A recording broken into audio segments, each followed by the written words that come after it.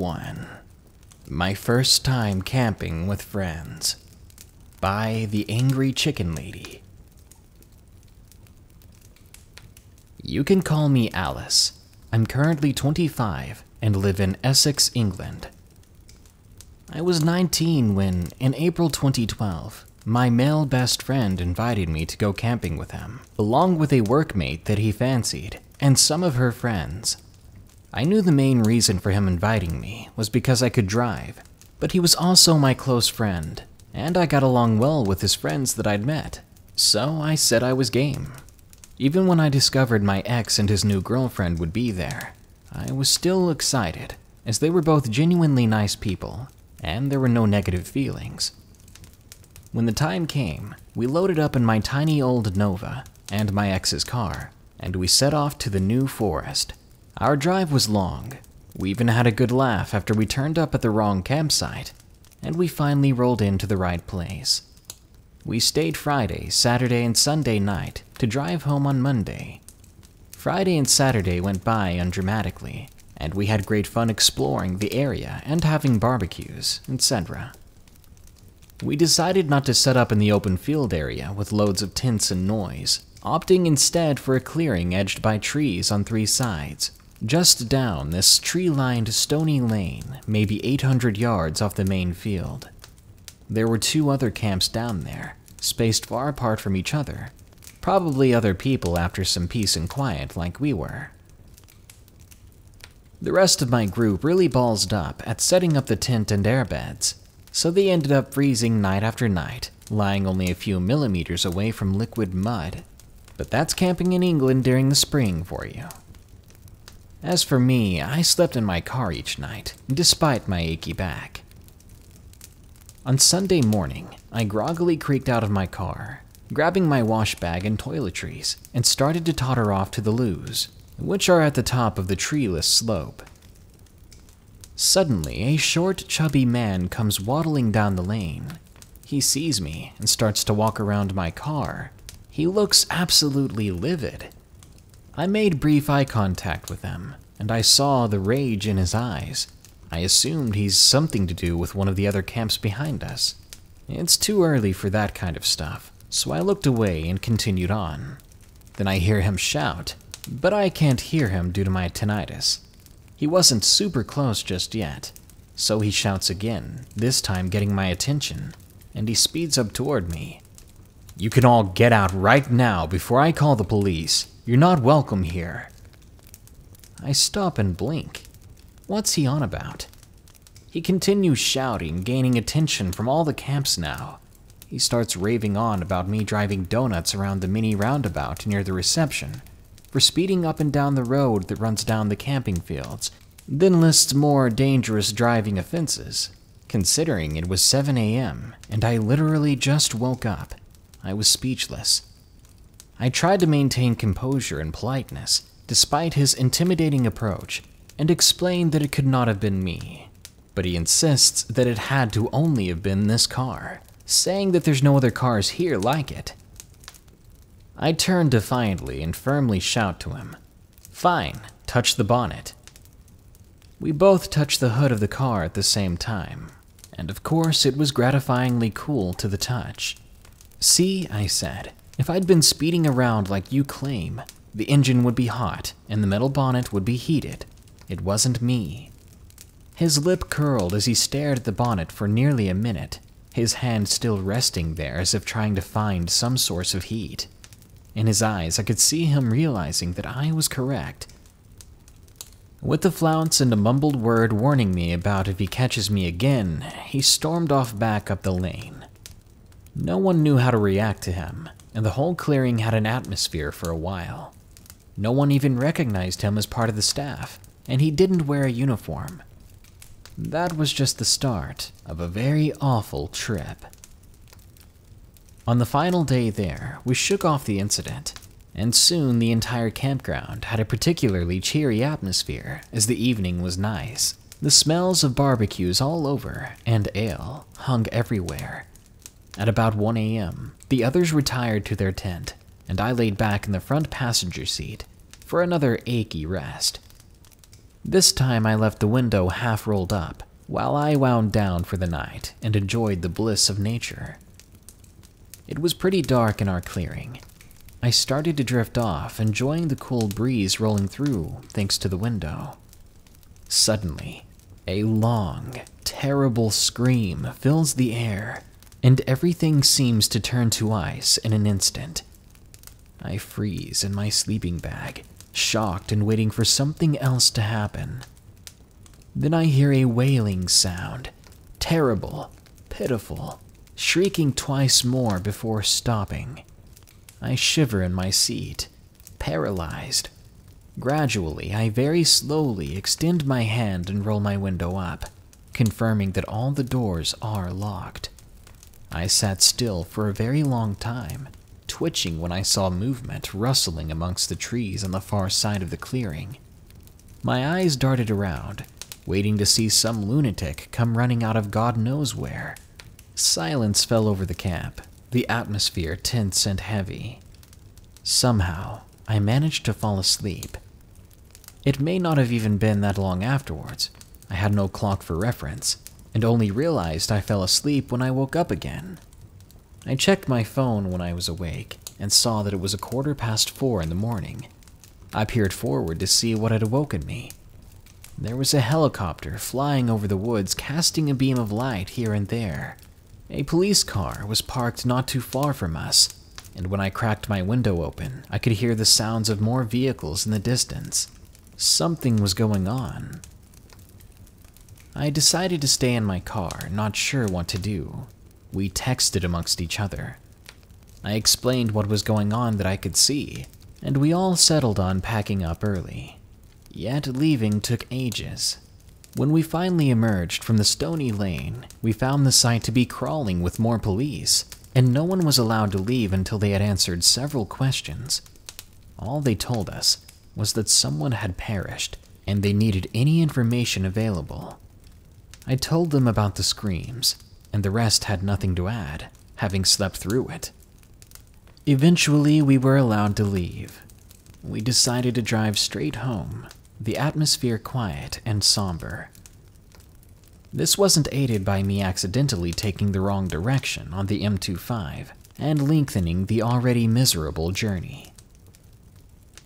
We later found out what happened. A large family had gone away for a big birthday weekend and thrown a barbecue at their campout. They were in the same camping area as us. When a little girl got sleepy, her family tucked her up in their tent and went back to their barbecue. Her mother got concerned that the daughter would get cold, so she put the used barbecue in the tent to keep her warm. When they checked in on her a few hours later, she had asphyxiated and sadly passed away. The screams we had heard that night were from her mother just discovering the lifeless body of her little girl. And to this day, it chills my blood when I think about it. Sometimes it comes unbidden to my mind, the terrible sound of raw, painful emotion and unimaginable horror. The New Forest is a wonderful and magical place to visit, and this experience didn't spoil it for me. But whenever I'm reminded of the New Forest, my mind always wanders to that little girl and her family. 2. The Friendly Campers by Zach. It was about a year ago. Me and my friends, a bunch of college students, had an affinity for road trips. It's just another form of escapism for us. As college goes, our bank accounts stopped accommodating trips around the East Coast, so we took up camping instead. My best friend owns this land a few hours east of Scranton, Pennsylvania. We all elected to take this big camping trip by the end of the summer, and we spent a while preparing. When the time came, we divided ourselves into 2 cars, split tents, food, drinks, and everything else among us. As we came close to the destination, our GPS went out, so we relied on physical maps we brought with us. After an hour, we arrived at the campsite at just about dusk. We unloaded all of our stuff, set up our tents, and built a nice bonfire. We delegated bonfire duty to one person, and by God, he kept it lit the whole day. The first night was fun. I got over the creepy ambience of being in the middle of nowhere after 5 or 6 beers. We exchanged stories, pranked each other, and soon went to bed. On the second day, a group of my friends decided they were going to make the 2-hour drive to some hick town in order to get more firewood and snacks. I was in the group that stayed behind. According to them, they ended up getting lost in the morning fog and found themselves at the local store sometime after sunrise. After purchasing their stuff, they encountered a ragged old man in the parking lot, your archetypal hillbilly, as hick as you can get on the eastern seaboard. He asks for a cigarette. They oblige, and then begins to berate them with questions. Stuff like, "What's your name? Where are you from? What are you doing here?" To that latter question, he was very interested. He asks where we're camping, and if he could stop by. They think he's joking and laugh, but he insists. He says he'll hang out with us, and doesn't drop the subject, even as they are entering their car. By then, they're all too high to notice the guy hopping into his beaten-up pickup truck. They don't find out they're being followed until they leave the paved roads and see him following them onto the dirt trails leading back to the campsite. Again, I attribute this to them being high, but they still kept going back to the campsite. They said that they had no room to turn around and nowhere to go. But hey, leading this guy back was not a good idea. The whole time, I'm just sitting at the fire smoking and have no idea it's happening because of the absence of cell service in the area. When I see them rushing back hours late, I say, "Oh, come on, where are the snacks at? Where's breakfast?" They make a jumbled recounting of this guy that followed them miles back. At first, I think they're just pranking, but the fear plastered onto their faces was obvious. They say he parked the car about 40 feet behind theirs and watched them get out. I get the rest of us together, and we all decide to confront this guy. So it turns out he was coming first. We're walking the 20-minute walk to the cars, and as we see this dirty old man in the clearing, we see that he's holding a hunting rifle. We weren't going to try and make a break for it or see what the guy wanted, so we decided to loop back around to the camp and then try to make a wide arc to avoid him. So we get back to the camp in half the time it took us to walk there, and began frantically packing our essentials in a high stupor. As we're about to turn around and go, my friend points out that the bonfire is giving off a lot of smoke on account of all the leaves we used for kindling. So it's assumed that the guy can figure out exactly where we were. We stop our packing process immediately and dip into the trees, running with reckless abandon to cover as much ground as possible. As we're reaching the car, we then hear gunshots in the direction of the camp. We get into our car and floor it out of there. After a 2-hour drive back into town, we reach a police station. We submit our report, even though we were clearly under the influence. They hold us at the station and send a car out to investigate. We're sitting around, freaking out, more over the consequences of going to the cops high, rather than being scared of the maniac. It's late in the afternoon before the car returns and tells us what they found. The tents were shredded up and had shell casing and bullet holes in them. So, no, he wasn't just hunting out there and we had gotten it all wrong. Aside from the food wrappers, they said barely anything else was left behind. From our own accounting, the guy took our weed, our keg of beer, but also my friend's wallet. We tell the police the latter, and he says they'll continue to search around, but they didn't find any cars around. We ended up going home early. My friend had to cancel his debit card and get a new ID, and we all haven't heard of anything since. Of course, the knowledge is still haunting us that this psychopath knows who he is, and roughly where he lives.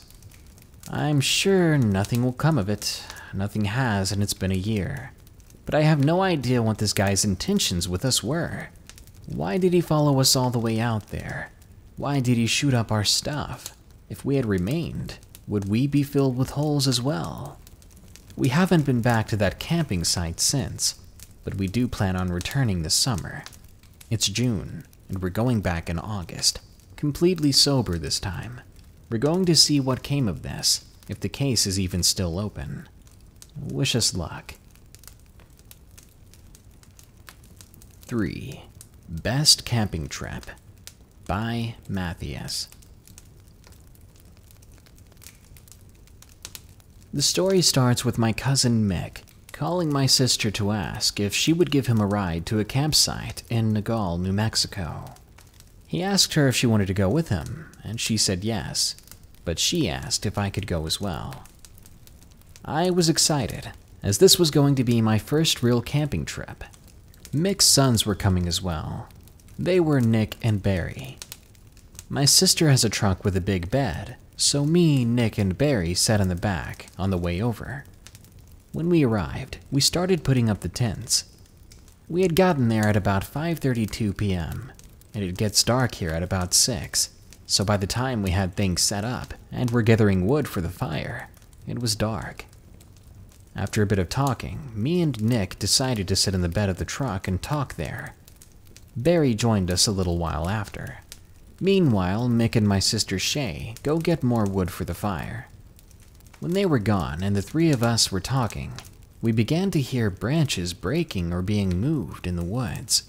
We thought it was my sister and Mick. Perhaps they had turned, and they were coming in our direction now. But then we noticed the flashlight they had been using. The beam was coming on the opposite side of us, not from the direction of these noises. Being curious teens, the three of us thought we had to go and see what this was. We grabbed our own flashlights and went towards it. We looked around for a while, getting deeper and deeper into the woods by the second. I was so focused and intent on finding something that I didn't realize I had lost sight of Nick and Barry. I was going to yell for them, but just before I could, Nick screamed. His shoulder was bleeding. Due to the darkness, I didn't see it at first, but when it moved, there was a slight blur to it, and I saw it. Some sort of pale animal. I shone my flashlight at it, and either it had no eyes, or its eyes were too dark to see, even with me shining my light on it.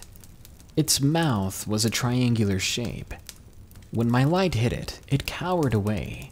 It opened its odd-looking mouth and screamed. A sound burst from it, something akin to a lion's roar, mixed with the sounds of a woman in pain. I grabbed Nick, pulling him back away from the creature and helping him stand up. He was latching at his shoulder, trying to cover his wound. As I continued to shine the creature in its eyes, it scurried away, its movements like some sort of glitched-out insect. Back at camp, Barry was already there. Mick and Shay were coming out of the woods, wondering what the heck was going on, as they had heard Nick scream. After seeing Nick's wound, we knew we had to get out of there. We packed up fast and got Nick to a hospital. Nick was fine after a lot of stitches. We tried to call the cops about it, but we were told they couldn't do anything, that we might have better luck with the game warden or the Forest Service. All in all, no matter what we did, nothing came of it. I guess all I can really say here is if you find yourself in the woods of Nagal, New Mexico at night, be careful and pray that you brought something to protect yourself with. 4. The Camping Creep and His Friends by Hannah. It was a random weekend in 2016. 2 of my friends and I decided to go camping. We were all 16 to 17 years old at the time. I'm from a small town in Iowa, so there's really not much to do. Camping was our best option to have some fun without parents. We got to the campsite around 3 o'clock in the afternoon, and we were all set up by 3:30 or 4-ish. A little background about this place. There's a pretty decent-sized body of water, and it's surrounded by 60 feet of rock around the entire thing. When you climb the rock, on the other side of the trail there is a wooded area. It's actually quite beautiful, and a lot of young couples would go up to the top of the cliff and do their thing, because they thought it was romantic up there. It was a popular place to go, but this weekend there wasn't as many people as usual. We had made a fire, and we were all sitting around it. To the left of us, there was a camper full of about 5 people. They looked like your typical potheads, but we didn't think anything of it. We had a lot of those kinds of people in this area, and we were used to it. I would glance over occasionally, because I would feel eyes on me from over there. Specifically, there was a man who seemed to be in his mid-30s, and I caught him staring at me a few times, and not in a very friendly way. I felt like he was undressing me with his eyes, and it made me very uncomfortable. Keep in mind, I was a 16-year-old young girl at the time, and this guy was obviously way older than me. It was creepy and unsettling. My 2 friends were a couple. Lily and Will were their names. At one point, they decided to take a walk for some alone time. I was left at the tent by myself, with those 5 weirdos to the left of me. I didn't really want to stay at the tent alone anymore, so I decided to grab my fishing pole and go try to catch some fish. I walked on down to the water. I was down there for about 10 minutes when I began to hear footsteps coming up from behind me. I turned around, and there was that weird, creepy guy who had been staring at me from earlier. I figured he probably wanted to go fishing or something, but then I noticed he didn't have a pole or any equipment. Up close, his eyes were even more crazy looking, and I could tell that his intentions were not pure. I immediately became uneasy, and I tried to think quickly. But he randomly said to me, "What's your name?" I hesitated, not really sure if I should give this man my real name, but I didn't want to have him mad at me, so I told him, Hannah. I tried to mind my own business and continue fishing, but he continued to try to talk to me. I would give him one-word answers like, yeah, okay, cool. The conversation lasted about 5 minutes before he started getting really weird. He was asking me if I was a virgin, if I liked it rough, and if I liked being choked. At that point, I knew I had to get out of there, so I said loud and clear, "Piss off," and I grabbed my fishing pole and my tackle box. I started walking back to the tent. Yet the guy continued to follow me up there. He did go back to his camper. He sat beside his friends, and he stared. I set my stuff in the tent and looked over at the camper, because I still felt watched, and of course I was right. But now they were all staring at me. 2 of them waved, so I gave them all the finger, yet they only laughed at me and continued to stare. I walked in the same direction Lily and Will went. I didn't care if I interrupted their fun time. I was freaked out, and they should not have left me alone. All those strangers, they gave off a bad vibe. I once again heard footsteps behind me after a couple of minutes of walking, and I knew exactly who it was. I knew that if I ran, he could probably catch up to me. I wasn't the fastest or the most in shape. I walked faster until I got to a point where there were 2 ways that I could go. I went right, hoping my friends did too. I started to speed up more. I was hoping that Lily and Will were at the romantic spot on the top of the cliff.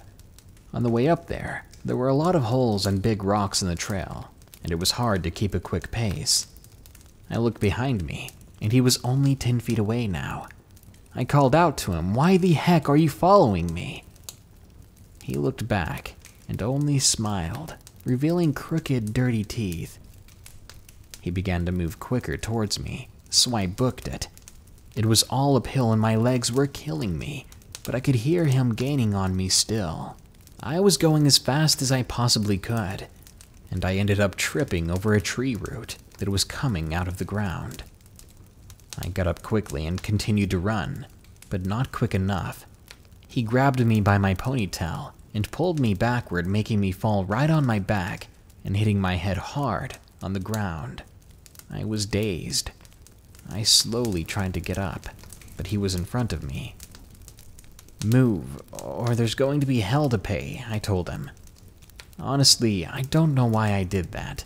It was definitely not the best idea, but I wanted him to know that I wasn't scared to put up a fight. His smile faded, and he got on my face wide-eyed with an insane look, saying, "Who do you think you're talking to, little girl?" He grabbed me by my neck and put me up against a tree. I was so scared, but all I could do was fight back. I kneed him in the groin and pushed him over into what looked like a ditch of poison ivy. I hope it was. I continued to run. I soon saw Will standing up. I called his name. He looked over to me confused. I caught up to him, and I was so out of breath and scared, and as I was crying, he probably couldn't understand me very well, but I managed to tell them what had happened. Will decided to go confront the guy. He was pretty big, Will. He was about 6'2" and was a farm boy, so I had confidence in him. Lily and I stayed up on the cliff for a while. We eventually went back down after I chilled out. When we arrived back at the tent, the creep and his creepy friends were gone. I asked Will what he did. Apparently, he had told them that he had some heavy firepower in the tent, and he wasn't afraid to use it.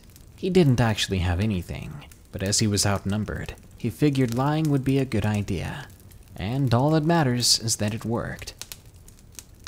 Throughout the remainder of the weekend, I couldn't get that experience out of my head, and my throat was bruised. 5. The Camp Stalker by John. One sunny day, my friends and I thought it would be a great idea to go camping. I packed my clothes and iPad, and I was on my way to meet my friends at the campsite. When I got there, I noticed that one of them had brought their dog. I asked him why, and his reply was odd. I could not tell if he was trying to scare me or not, because he himself also looked very frightened as he said it. Because something in the woods. I was sure that he was just telling a joke. I went ahead and got the tent set up with my friend, who I referred to as Jax. At around 11 p.m., we were still up, and we were telling stories around the campfire. Suddenly, his dog went absolutely crazy, barking aggressively in every direction. I told Jax to go check it out, and he said it's nothing nervously, and we resumed telling stories and making marshmallows. We went to sleep at about 12:34 p.m. I woke up to the sound of barking and growling. I told the dog to be quiet, but that didn't do anything. Frustrated, I raised out of my sleeping bag and unzipped the tent. I poked my head out and I looked around, trying to figure out what in the world he was barking at. It didn't take long. There was a large silhouette of someone standing next to the trees, and they were extremely tall, their head going past some of the branches on the trees. I freaking lost it and screamed, waking up Jax and telling him to run. We didn't pack up anything. Instead, we rode back to my house as fast as possible. I don't know who or what it was that was watching us sleeping in our tents, but I think this experience has ruined camping for me. 6. Man in the Campsite by Eglay. My older sister had a part-time job as a camp counselor in Lithuania, and she invited me to visit it at least once. I didn't really want to go, as it was a camp for vegetarians, but I did want to spend some time with my sister and a few other friends that would be attending. On the first 2 days, nothing really much happened. At night, I only heard a few branches snapping or leaves rustling, attributing the noise to squirrels or nighttime animals. On the 3rd day, I got really bored and irritable. There was nothing to do, and I was getting hungry for actual food. I went back to the campsite. I was supposed to be back at the game area or helping the kitchen with lunch, but I was rebellious and decided to do my own thing. I lay down and started to read a book. Pretty soon, it became difficult to continue reading because someone would not stop rustling around in their tent next to me. At first, I thought it may have been a female counselor searching for something, but the rustling continued for around 5 more minutes. I got eager to see what was going on, so I unzipped my tent and I poked my head out to look at the direction of the person. It was a clear day, so I saw who was there. It wasn't one of the other kids. It was a man. I thought maybe he was a male counselor. But all the counselors have colorful uniforms and boots to be recognized with. Yet this man was wearing camo pants with a leather jacket.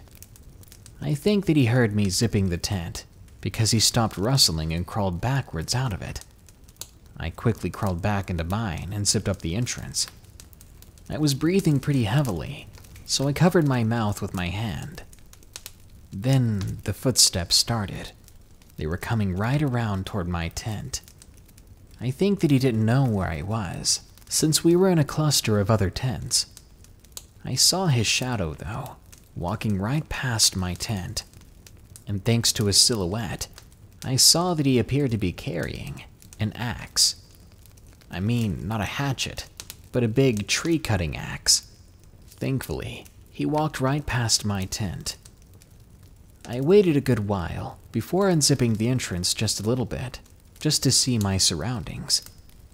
There were only trees and tents, just like before. The man was gone.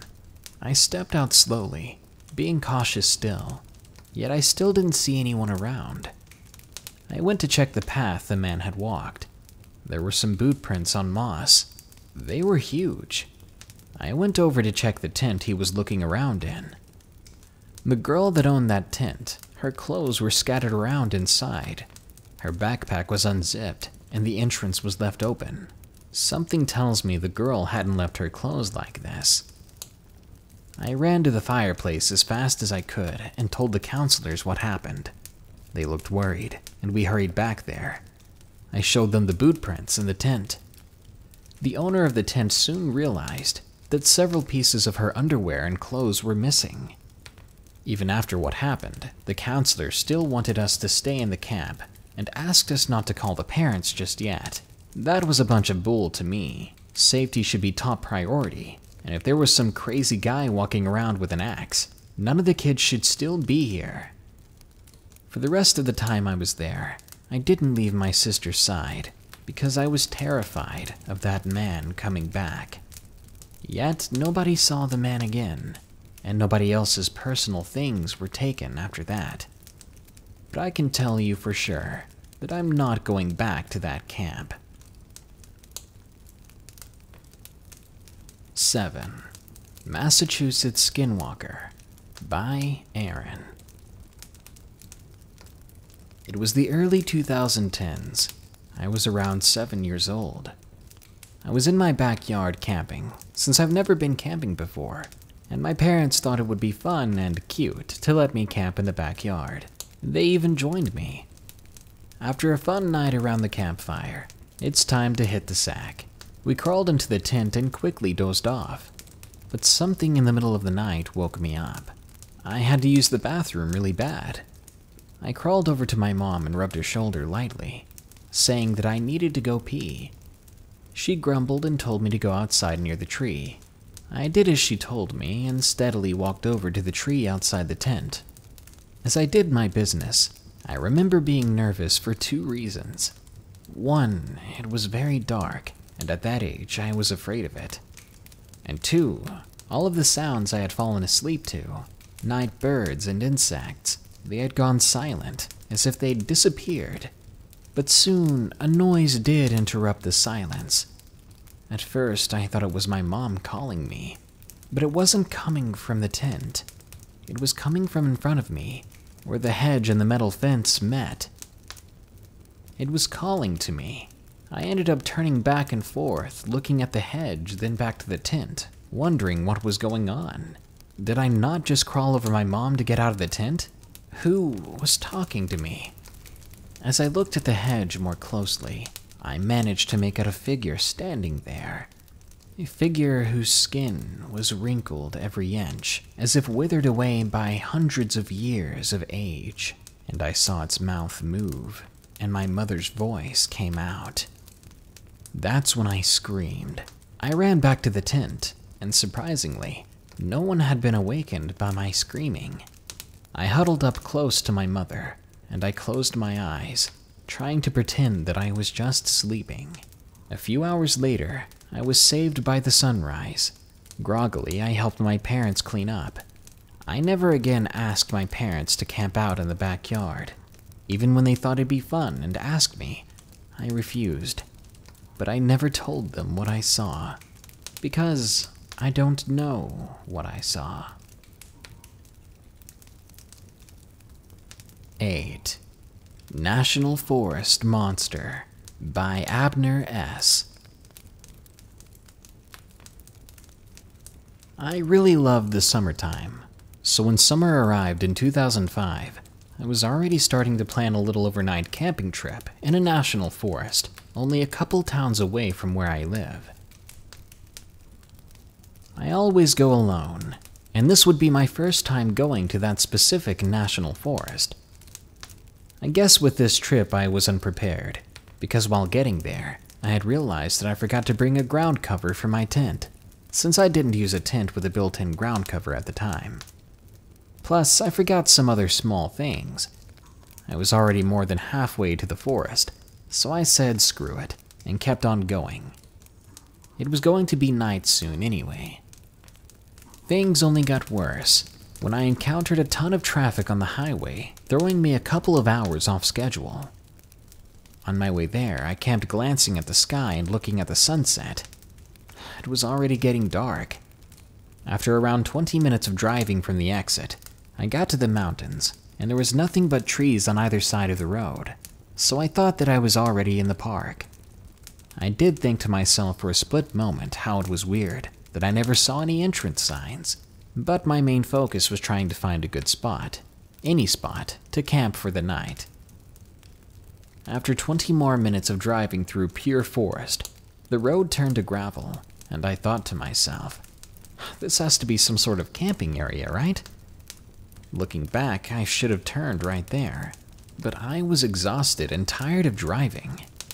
I finally settled on parking near a clearing on a dirt path, and I set up my camp there. When I got out of my truck, things seemed pretty normal.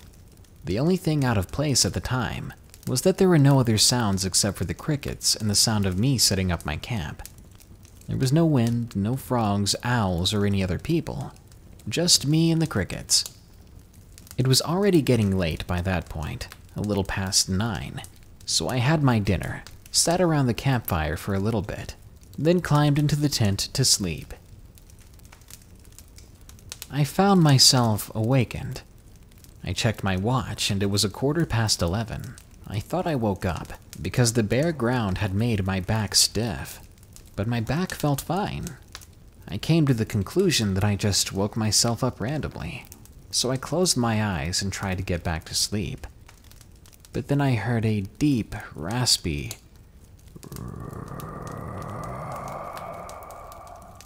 far in the distance. I sat right up. What in the world was that? I thought to myself. That didn't seem like a howl or a growl of any animals I knew. I went back down in my sleeping bag, desperately thinking to myself a logical explanation as to what that sound was.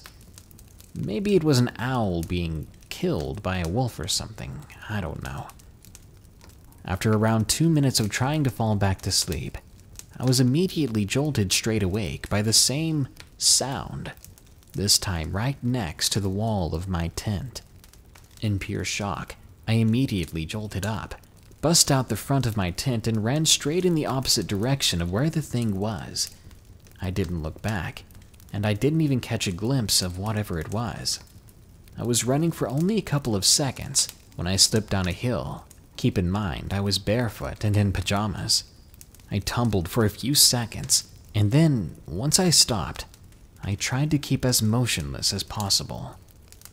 Maybe the thing didn't see me fall, I thought. I didn't want to give away where I was lying. I listened. There was nothing. I waited a little longer, but still nothing. I slowly peeked over the hill, trying to see as much of my campsite as I could in the dark, but I could not see any of it.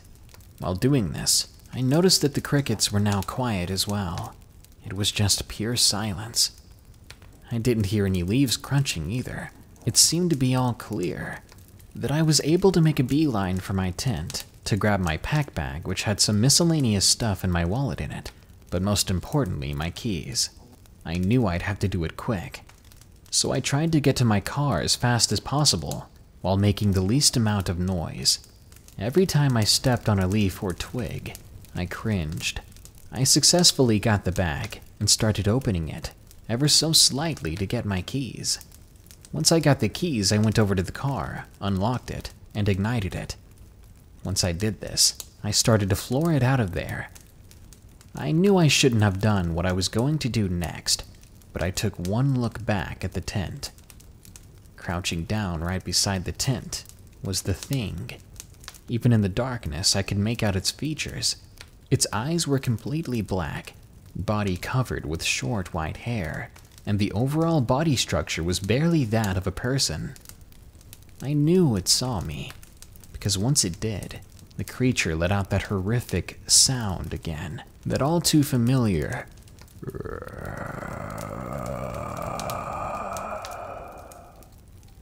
I punched the gas pedal on my car. I didn't stop until I got to a hotel far away from the forest. I got a room and immediately collapsed into the bed, exhausted.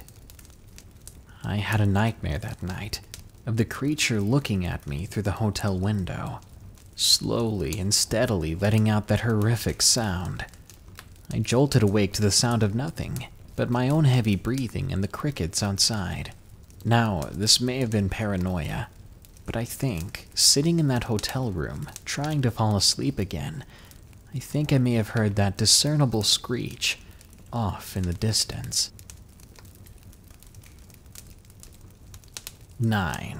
The Camping Skinwalker by B. Bow. It was May 27th, 2008. It was a Thursday when this happened to us. It was my 12th birthday, and my mom decided to book a 5-day forest camping trip. I've always loved camping, and I needed some fresh air from playing too much PS3. I arrived with no problems apart from forgetting my spare trousers. On Monday, we did some archery, and on Tuesday we went rock climbing, and on Wednesday we made little boats and saw if they would float. Every night we'd hang out around the campfire and sing songs, make s'mores, and played Chinese whispers. On Thursday, things changed. I woke up that night to see that Andrew and Callum, 2 people in my tent, were gone. I unzipped the tent to investigate. I listened closely. Then I heard it. It sounded like Callum, and he was screaming for Stan. Terrified, I zipped my tent back up, and I laid down, covering myself with my sleeping bag. Later on that night, Callum and Stan never returned, but I did see an oddly tall shadow walking around my tent extremely slowly. I don't think that was a counselor. The next day, I reported it to the counselors that Andrew and Callum were still missing. There was a search party, and they ended up finding the 2 boys huddled together in the forest under a makeshift shelter. They were shivering and scared, and complaining about coyotes, even though we're not supposed to have those here. It was definitely strange. I just wish I knew what they had seen that night. And 10. Ghost Girl in the Cabin by Mayamu. When I was in school, every year the 6th graders went on a week-long camping trip to the coast. It's called 6th grade camp, and it was really fun. That year, my class went down to Mendocino to stay the week in the woods next to the coast. Everybody got split up into groups of 3 to share a cabin. So my 2 friends, Emma and Lauren, and I got set up in a cabin named Cabin 1. Everything was great. The cabin was small, but it was well kept for the most part. We had a rule, though, that when one of us had to use the restroom, we would have to wake up another person to go with us, a sort of bathroom buddy, because the woods were very creepy at night, and the bathroom was a long hike up the hill. One night, I was awakened by the sound of footsteps coming from the back of the cabin to the front, where my bed was situated. They just kept going back and forth really loudly, so I thought it was one of the girls who needed to use the restroom. Maybe she was debating which one of us to wake up, or if she even had the guts to wake one of us up. I listened for a bit, confused and waiting for someone to speak up and ask if we wanted to go to the bathroom with her. But there was just silence, just footsteps going back and forth. I decided to look up from my pillow, and what I saw scared me half to death. It was a little girl dressed in a nightgown, standing over my bed. She was looking down at me. At first, I thought it was Emma, because she kind of looked like her. Short, curly blonde hair and a small round face. But then I remembered, Emma wasn't wearing a nightgown. I was petrified. I pulled my head under my blanket and prayed for it to go away. I fell asleep eventually, too scared to uncover at all.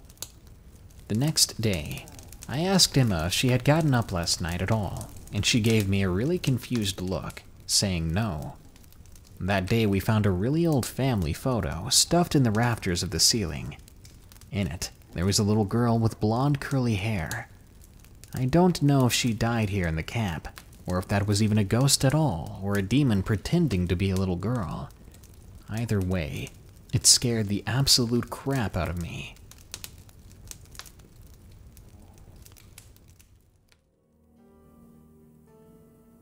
Bigfoot in West Texas. From Choi 2719. Back in 2013, I was in a Boy Scout camping trip in Northwest Texas.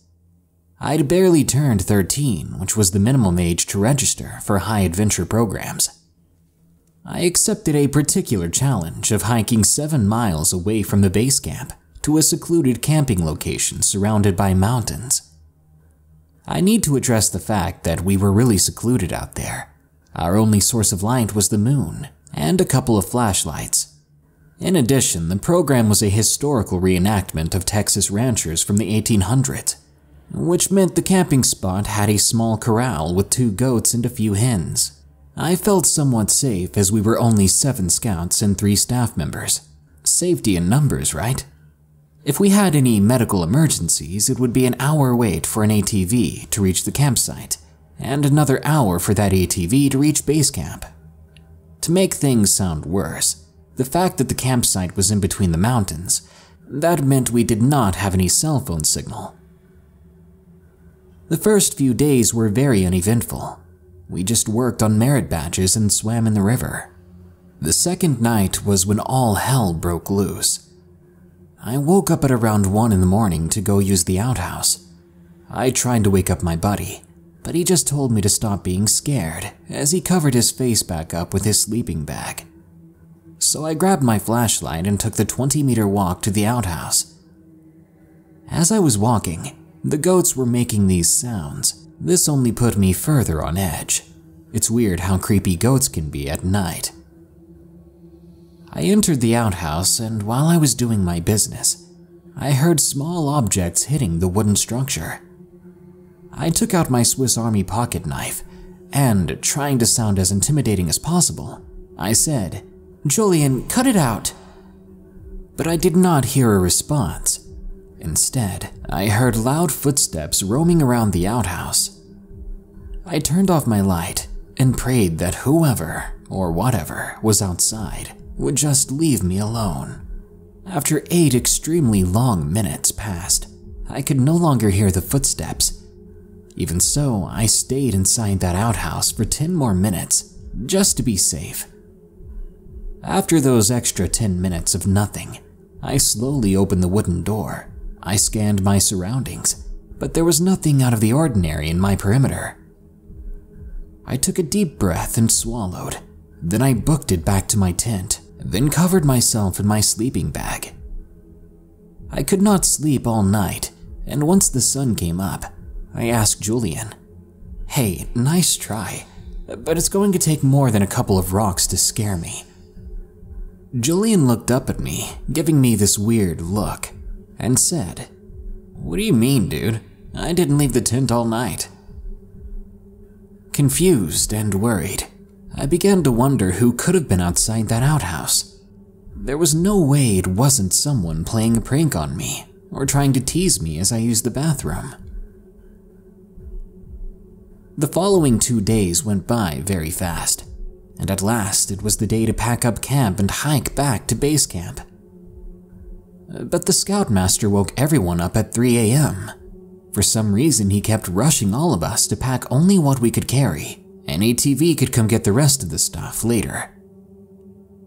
An older scout asked why we had to leave 6 hours early. The scoutmaster responded, "You don't want to hike when it's 90 out, do you?" We all agreed. We then began our hike back to base camp. The scoutmaster and staff began to hurry us even more, jogging on the trail now. Being the youngest and the smallest, I was lagging behind to the point that I was alone on the trail. I stopped to catch my breath, and that's when I heard a sound that I will never forget. It was a whooping sound, echoing through the mountains. I whispered under my breath, "The hell is that?" Then I heard another whoop. I burst into a run down the trail, desperate to catch up with my peers. As I ran, I could hear footsteps that sounded like the ones that I heard when I was defenseless in that outhouse. I shone my flashlight to the surrounding woods. 2 amber eyes shone back at me. I thought my fear was taking the best out of me, but then I saw the eyes getting closer and closer. Then they blinked. I screamed, running down the trail, hearing occasional whooping sounds a good distance away behind me. After running for 6 minutes straight, I caught up with the troop who were wondering where I'd been. I asked the others, Did you guys hear those sounds?" Before anyone could speak, the scoutmaster sternly told us, "Stay quiet, you boys. You need to conserve your breathing. We have another 4 miles left to reach base camp." I nodded, and I kept walking with them, this time making sure to keep pace with them no matter what. We reached the base camp at around 8 a.m. The campers stared at us as we all looked like we had seen a ghost. I slept in a cafeteria chair for about 3 hours until some ATVs flew by with some hiking bags. I recognized my black High Sierra backpack. I went to wake up my troop to pick up their bags. It turns out, when we reached the base camp, the scoutmaster asked some of the staff members to help pick up our belongings. As I went to thank the staff members for helping pick up our gear, one of them looked at me very pale. He had walked away from the ATV and went right to the main office. After leaving our gear at the cafeteria, my troop as well as the staff members were called into the main office. Once we shut the door, the main scoutmaster told us, "You boys were really brave getting out of your comfort zone in the mountains. Just be careful with mountain lions. They normally don't attack humans, but it is best to take precautions. Please do not tell anyone about this trip. We don't want the scout organization to lose membership over a territorial mountain lion." We all responded with a quick "yes, sir," then walked out of the office without saying another word. Since one of our scouts had a merit badge that needed to be completed at base camp, we decided to spend the night here. Even if I was now surrounded by more than 300 scouts, I still felt uneasy about being out in the woods. That night, we had permission to sleep in the cafeteria, as the staff members weren't able to get our tents back yet. I still didn't feel safe there, not even with 4 walls surrounding me. I just wanted to get back to civilization. At around 2 a.m., I woke up, and after tossing and turning for a few minutes, I decided to stare out the window to pass the time. I began to adjust my eyes to the darkness, staring at 2 squirrels running around a small clearing. I watched the squirrels dart around and into the dense vegetation nearby. I then looked around, thinking that maybe another scout had scared them away. But what I saw gave me nightmares for days to come. There was no person out there. Instead, it was a gorilla-looking creature walking upright straight into the clearing where the squirrels once were. I could not believe what I was looking at. That creature stood staring at the main campground as everyone else slept. I wanted to call my scoutmaster, but I was paralyzed with fear. This hairy gorilla-looking thing, the creature, it must have stood at least 6 feet tall, judging by the tree it was next to, which my scoutmaster had been standing against earlier. I looked back at my sleeping troop members. Despite being surrounded by my own kind, I felt so helpless. When I looked back at the window, the thing was gone. After the longest 5 minutes in my life, I was able to move, and me being just a naive young boy, I covered myself in my sleeping bag until the sun came up completely. When the sun was high in the sky, we placed our belongings in the van and drove away.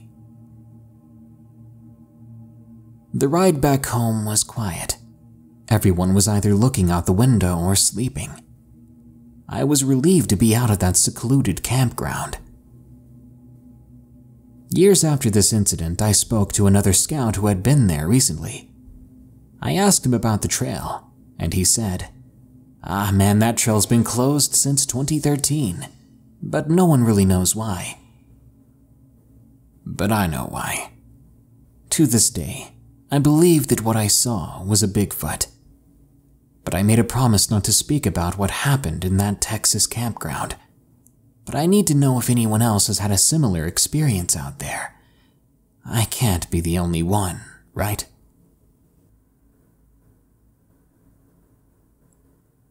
I think it chased us.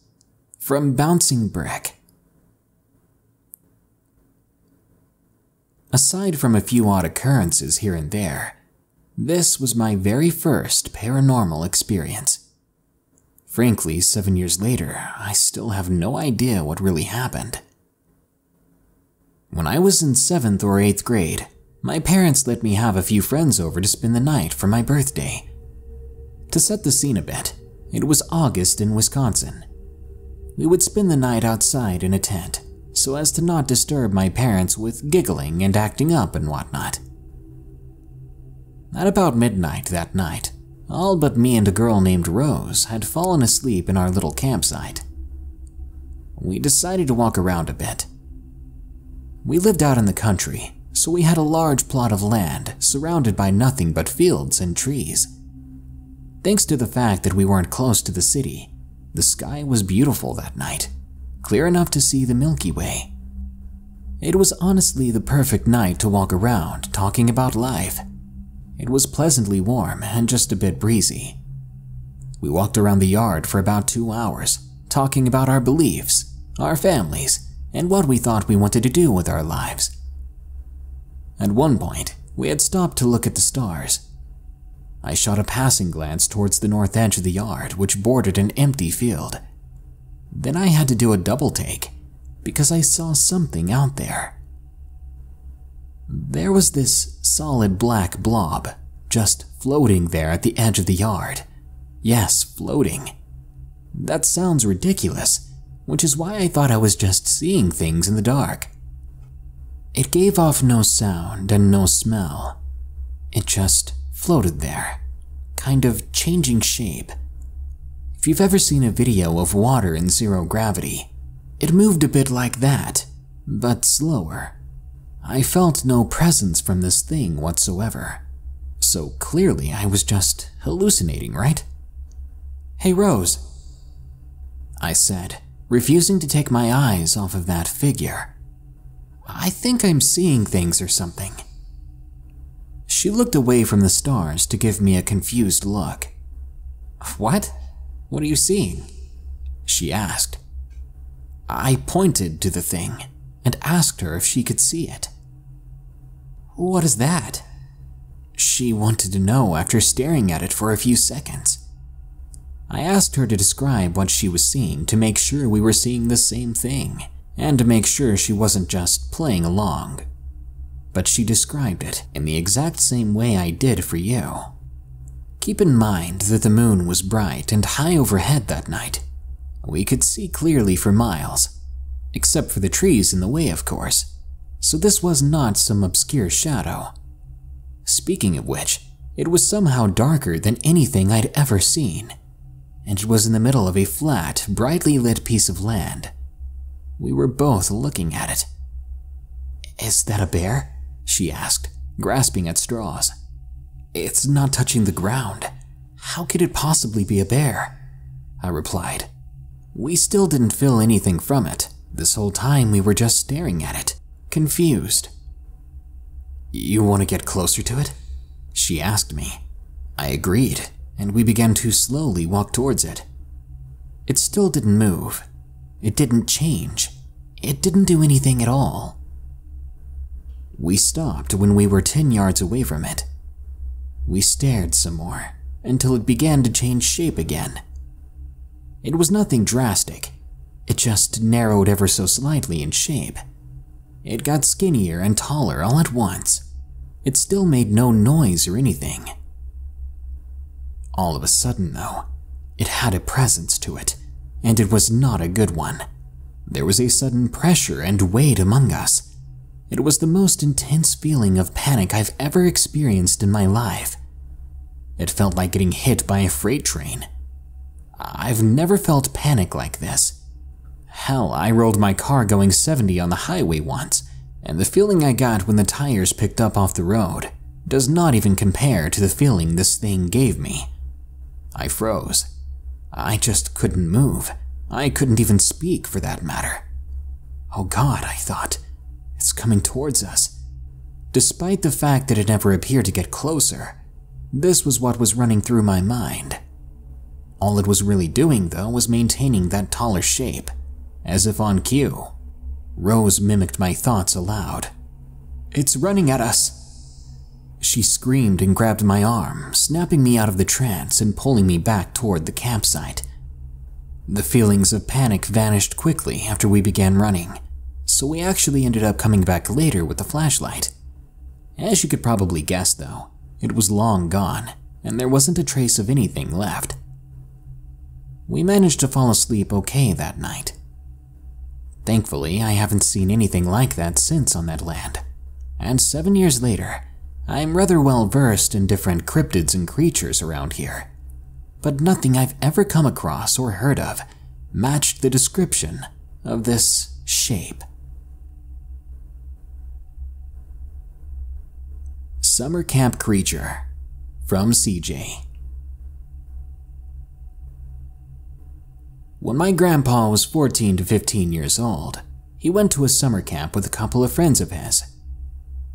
The camp was in the middle of a forest next to a little river, which connects to a lake. This was where my grandpa's gang was hanging out.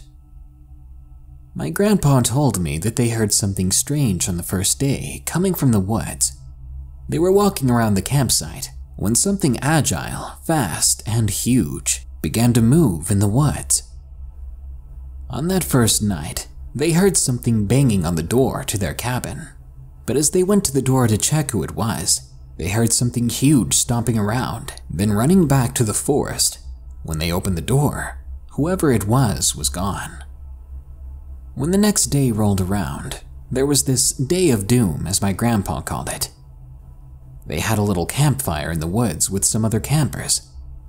When the other campers were leaving, saying their goodbyes, to return to their cabins, the moment they were gone, something like a massive branch or even a tree snapped in half behind the remaining campers.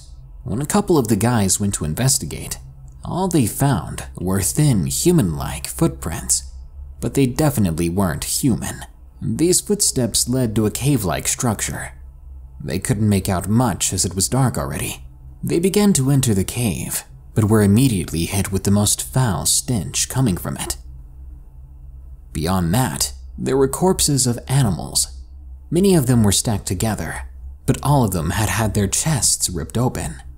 But that wasn't the worst thing they found in that cave. They soon stumbled upon something that was gnawing at one of the bodies. Something that was thin, with spikes on its back. The group of them began to run from the cave. They did not have the right arms to protect themselves, so they ran out and ran back to the campsite, hoping that the strange-looking creature never noticed his human intruders.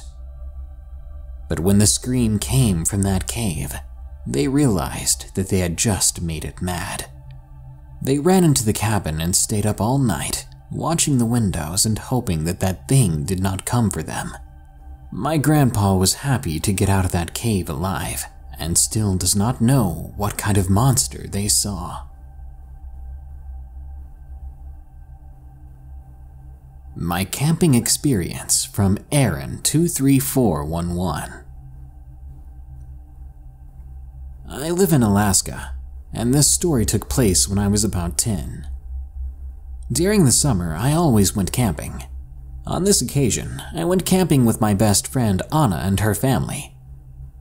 During this summer, her father wanted to go to the middle of nowhere and camp. I wasn't as up for it as the usual camping trips, but I didn't want to stay home, so I went with them. As we were entering the campsite, I was kind of spooked by a sign that read, "Beware of bears." Being little, I thought that I was sure to get attacked if I was left alone. Also, we left early in the morning that day and did not make it to the campsite until 2 p.m. I was really tired and sore from being in the car so long, and eventually I got out of the car to help unpack. The camp we went to was surrounded by woods, of course, and had a little pit for a fire. It was actually a great spot for our tent. Later on, we finally got settled, and Anna wanted to go fishing. There was a lake and a stream nearby, so that's perfect. We grabbed our fishing poles and tried to leave on our own, but we were stopped by her family, who told us not to go alone, so they made us go with her brothers. We had to make our own path, and her older brother had a machete to cut a path. It took us a while to get to the stream, but we made it. While we were fishing, a sudden chill went down my spine. I said that I was ready to go back, but then Dan, the oldest brother, got frustrated because we had just got here really, and if I wanted to go back, I'd have to go back on my own. Anna said not to worry, that we could go back together. So together we left down the path that we had just taken, but in fact, this was a different path. We had gotten them confused. We didn't realize this until we made it to a dead end. We were surrounded by raspberry bushes and began to freak out. Out of nowhere, we heard someone walking through the woods around us. They were coming towards us slowly. I said it could be a bear. We freaked out even more because we couldn't see a thing through the thick underbrush. When I saw smoke coming from a fire not too far away, I grabbed Anna by the arm and we began to run towards it. Thorns and low-hanging branches did their damage to us, leaving us with cuts and bruises. But we didn't care, as we did not want to get caught by whoever was following us. The one time I looked back, I saw a tall man rushing through the woods after us, a man with an angry look on his face, along with a long and massive beard.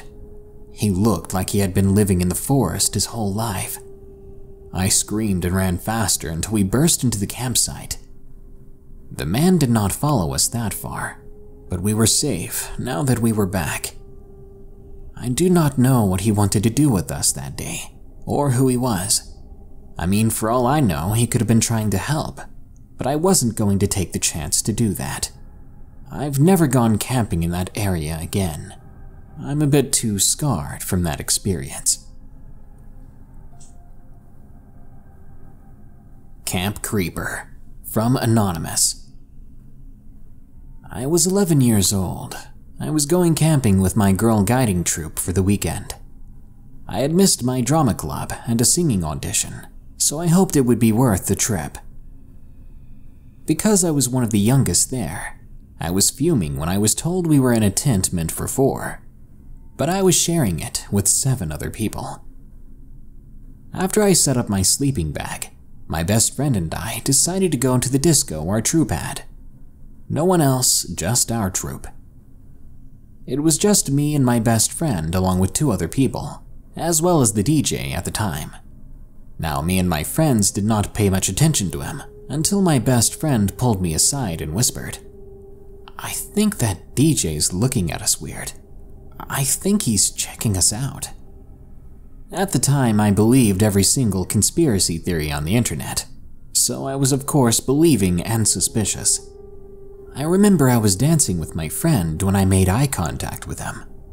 Like any preteen girl, I was kind of embarrassed, but when he locked eyes with me, I knew then that what she said was right. He must have been watching us for a while. When we got back to our tent, we joked around about him with the other girls, but he still creeped me out. The next day, or should I say night, there was another disco, but this one was huge in comparison. There were about 25 other guide districts there, and it was now only 3 of us, including my best friend, in our little group. We ran in and started dancing. It was the same DJ again though, so I felt uncomfortable right away. He was still looking at me and my friends despite so many people being here. At one point I left to go to the bathroom, and I just didn't go back. The next day, we did this fitness thing, 5 sessions in a row to be exact. And for some reason that creepy DJ was also there. While we were being kids who were wanting to lose weight, the DJ was packing up his stuff because it was the last day of camp. He was standing there for 5 sessions straight, just watching us, staring at us with a smile. Remember, I was 11 at the time. The other girls weren't much older either. After that camp was over, I wished that I had gone to that audition instead.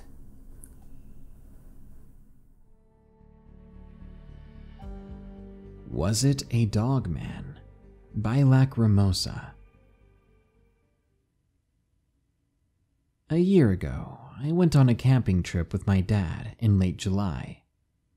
It was a weekend trip. We apparently were the only ones at that Indiana campground. One night in my tent, I woke up with a start. I checked the time on my phone, which read 3:30 a.m.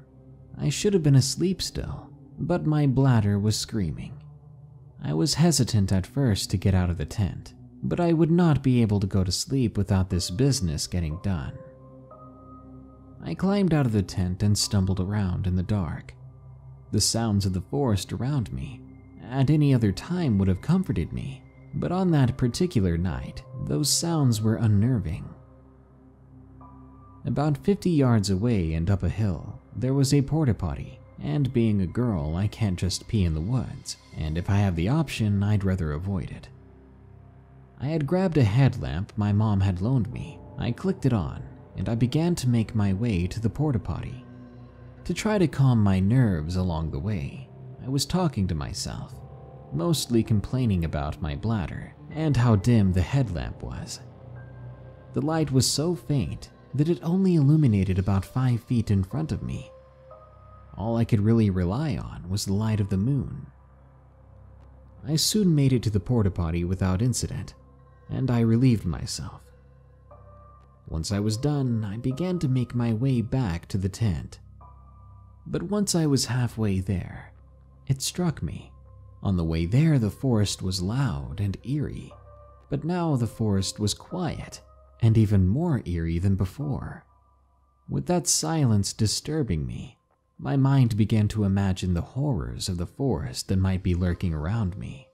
Monsters of folklore, boogeymen, psychos. Anything could have been waiting for me just out of range, to snatch me up and even eat me.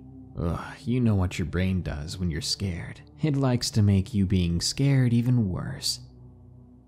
With the speed of an Olympic runner, I sprinted the last 20 yards back to camp.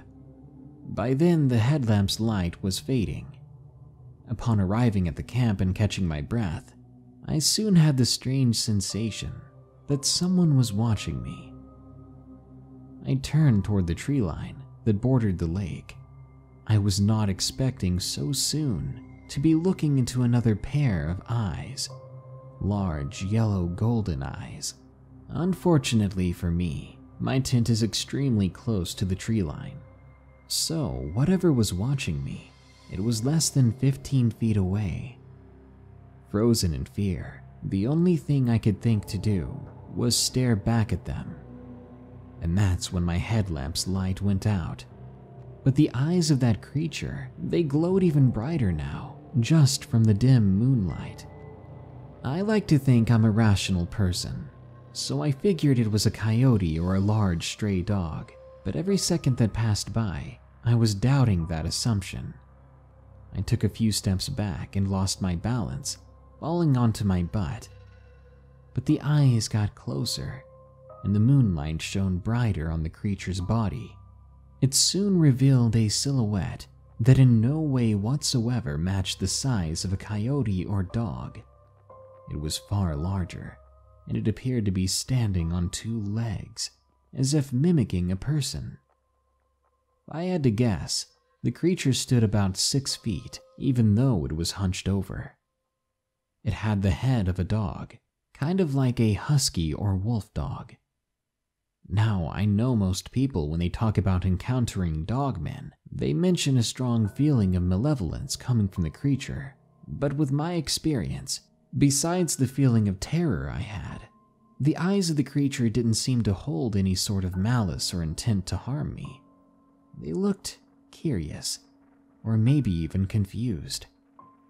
After engaging it in a staring contest, the creature lowered itself to all 4 legs, then slowly turned and walked into the forest, and, creepily enough, it made no sound as it did so. Was this a dogman? I know it wasn't a bear, but I'm at a loss as to what it really is. It left no tracks behind either, as if it was extremely light, or like it wasn't there at all. The thing is, the soil on those banks is muddy, so something should have been left behind. Something more than just me being terrified. The Little Black Dog by Witch. When I was around 10 years old, I had a horrific encounter that I have not been able to shake off. My family and I were on a flight over to Arizona. The flight over from Australia was long and tiring. When we finally landed, we collected our luggage and took a shuttle over to the campsite that we would be staying at. We arrived and set up our tents, but I demanded that I have a tent with my older sister. So she and I set up our tents and got ready for the night. After setting everything up and after a very long flight, everyone was quickly exhausted. Even so, we stayed up long enough to make some s'mores in front of the campfire with a local ranger who stopped by. Now, this ranger had a black dog named Ziggy. As we were chatting, I could hardly keep my eyes open, so my mom thought it would be best if we all got some sleep. Before we went off the bed, I asked the ranger if he wouldn't mind if I had his dog sleep with us in our tent. He didn't mind, but he did ask me to return him the next morning. Everyone had fallen asleep, and I was awake with Ziggy lying at my feet. All of a sudden, Ziggy rose to attention, and he slowly began to creep toward the door.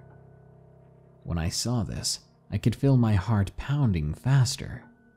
I hadn't shut the tent properly last night, and it was unzipped at the bottom. Ziggy puts his head through to the outside, and I rush over to my sister and shake her awake. I point to the tent. My sister holds her finger to her mouth, making sure that I don't say a word. She slowly advances toward Ziggy when he jumps back, whimpering quietly. My sister jumps forward and zips the tent shut, then grabs her phone and turns on the flashlight. That's when the scratching started. It was coming from just outside the tent. It started up the back and was just barely quiet. Then it seemed to advance, getting louder and faster as it came closer to the zipper. Ziggy growled and backed into the corner. My sister and I shuffled back as well, just watching. I whispered to my sister, "Shouldn't we call our mom?" And she shook her head. But then, the most horrifying thing happened. "Shouldn't we call our mom?" Someone repeated exactly what I said, and the voice came right outside the tent entrance. They had imitated me the moment that I had said something, but the voice was distorted, as if its vocal cords had been fried. I had never been so scared before. I did not know what to do. It was like we were cornered in that tent. We had nowhere to go, well, except toward the thing that had just mimicked me. We waited for several minutes that slowly dragged by. My sister then crawled over to the entrance and slowly unzipped the tent door. Then she looked outside. I came up next to her and poked an eye out through the small hole. We saw what we thought looked exactly like Ziggy, but after a moment, we saw that it just wasn't right. His back was sort of caved in, and the hind legs were longer, and the body was wet and soaked. Then the thing that looked like Ziggy leered at us, straight in the eye. I shut my eyes fast and encouraged my sister to do so as well, and then I said to her that maybe we should scream to try to scare it off. So the two of us together screamed as loud as we could, and so highly pitched that Ziggy began to bark. I opened one eye and saw that the thing was running away now. My mom came rushing out and saw both of us screaming and crying. We told her everything and could not get back to sleep after that. The next morning, we saw the ranger and told him about our story. He told us that it sounded like a skinwalker. My mom, a bit irritated that he was trying to scare us, demanded that we leave early. So we did. We ended up staying at a cheap motel, and then we flew back home shortly after.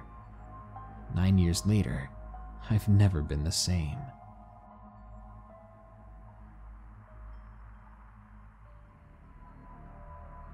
Sleepwalking at the Girls' Camp by Pearl. This took place when I was 12. While my mom was still with my stepdad, he forced me and my siblings to attend a Christian church, which to this day I still despise. At that church, they had a group called Young Women. I'll call it YW for short. Also, it's important to know that at that age, I used to sleepwalk. So YW had an annual camping trip that I had to go to. The place had a nice restroom reserved for the camping trip, and the owners of the camping ground had a nice black lab who hung around the camp the entire time I was there. I don't know why, but he chose to bond with me of all people, and I'm glad he did. It was on the second night of our stay that I sleptwalked into the restrooms. Some of the girls had stayed up late and saw me walking around apparently, not knowing that I was sleepwalking, and had assumed that I got up to use the restroom. Not long after I entered, they saw an old man follow me inside. They said that he came right out of the woods and began to follow me. But before the man could actually make it inside the bathroom, that black lab spotted him and began to growl at him. The man, either fearing the dog or fearing that everyone would wake up from the dog growling, began to run away into the woods. The dog chased him and did not come back until the next morning. One of the girls ran into the bathroom to check on me and saw me lying on the floor, fast asleep. She gently woke me up and led me back to my tent. That group of girls was also brave and kind enough to guard my tent for the rest of the night. That very next morning, they would tell me this story, and as further evidence that the story was true, the black lab came back, and it had part of the guy's pants in his mouth, and he had a large scrape on his poor little head. If I had to guess, the dog had caught up to the guy and grabbed him by the pants before being forced to let go after he was hit in the head. I had to explain my sleepwalking to the group, so they knew why I never reacted.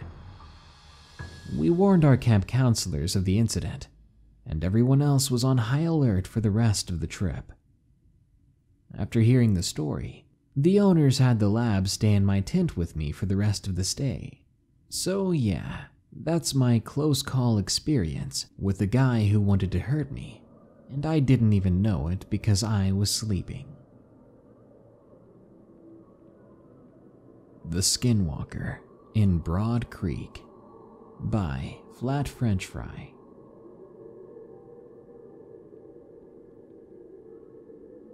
This is a story about what I saw on my last camping trip with my friends from the Boy Scouts. Me and my friends at the time were going to the rifle range to finish up our rifle merit badge. We all had a good time, but I was the last one to finish up, so they ended up leaving me there until I was done, so that meant I had to walk back by myself. Our campsite was on the other side of the camp, and it's down a long gravel road.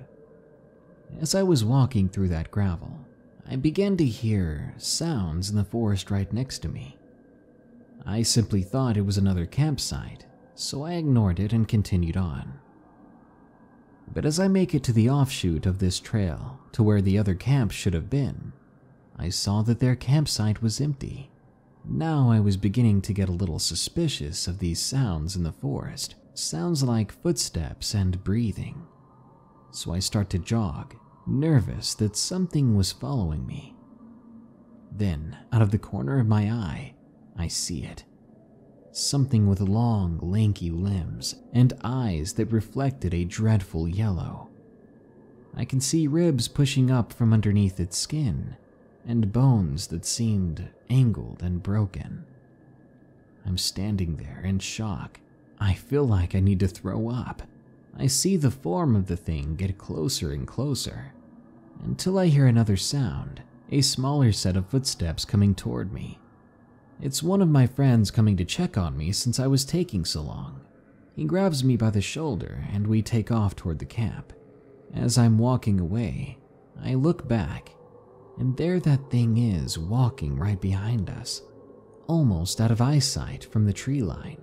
That's when I get a good look at its face, which is the most disturbing part of this story, because the face is a human face, but it looks more like a loose mask. As we get closer to our camp's campfire, the thing seems to grow disinterested and disappears into the trees. It was the strangest thing and the scariest thing that I've ever experienced. If I have anything to say, it would be, don't go hiking alone in Broad Creek.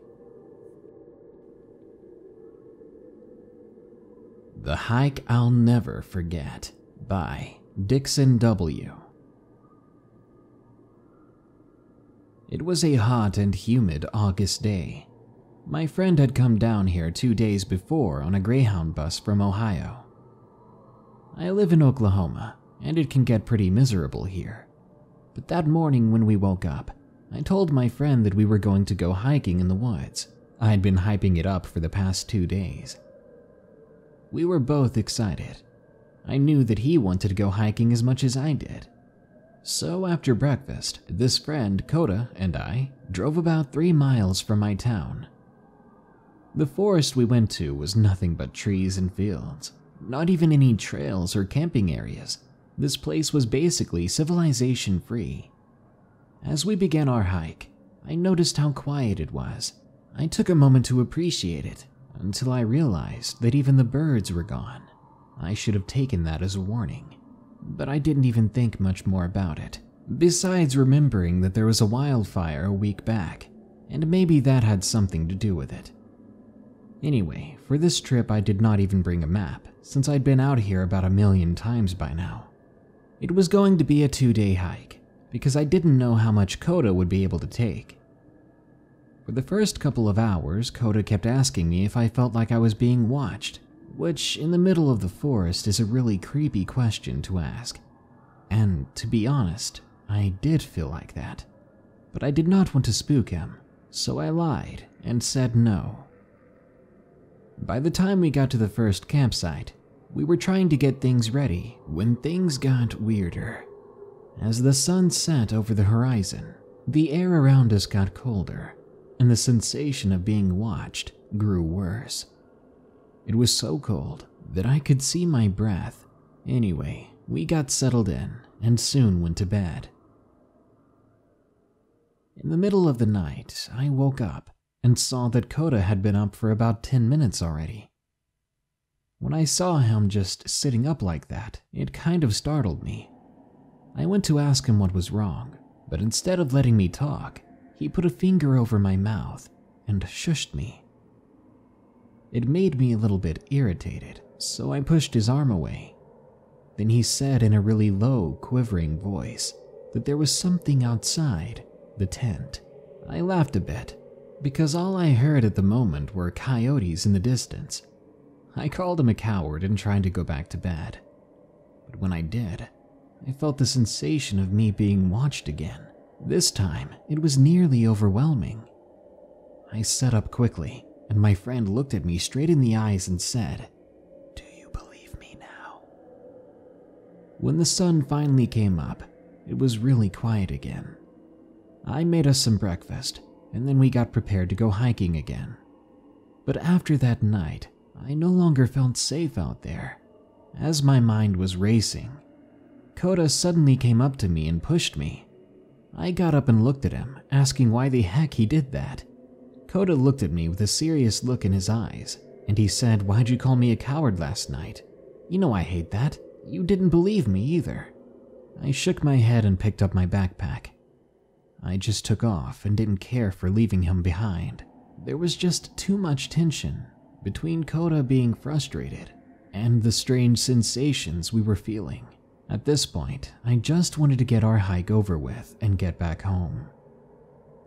I was maybe 200 yards ahead of Kota when I heard something. It was a really raspy voice, and it sounded like it was all around me, calling my name. I stopped in my tracks, listening to it, trying to pinpoint exactly where it was coming from, but it seemed to have no specific origin. It was coming from everywhere at once.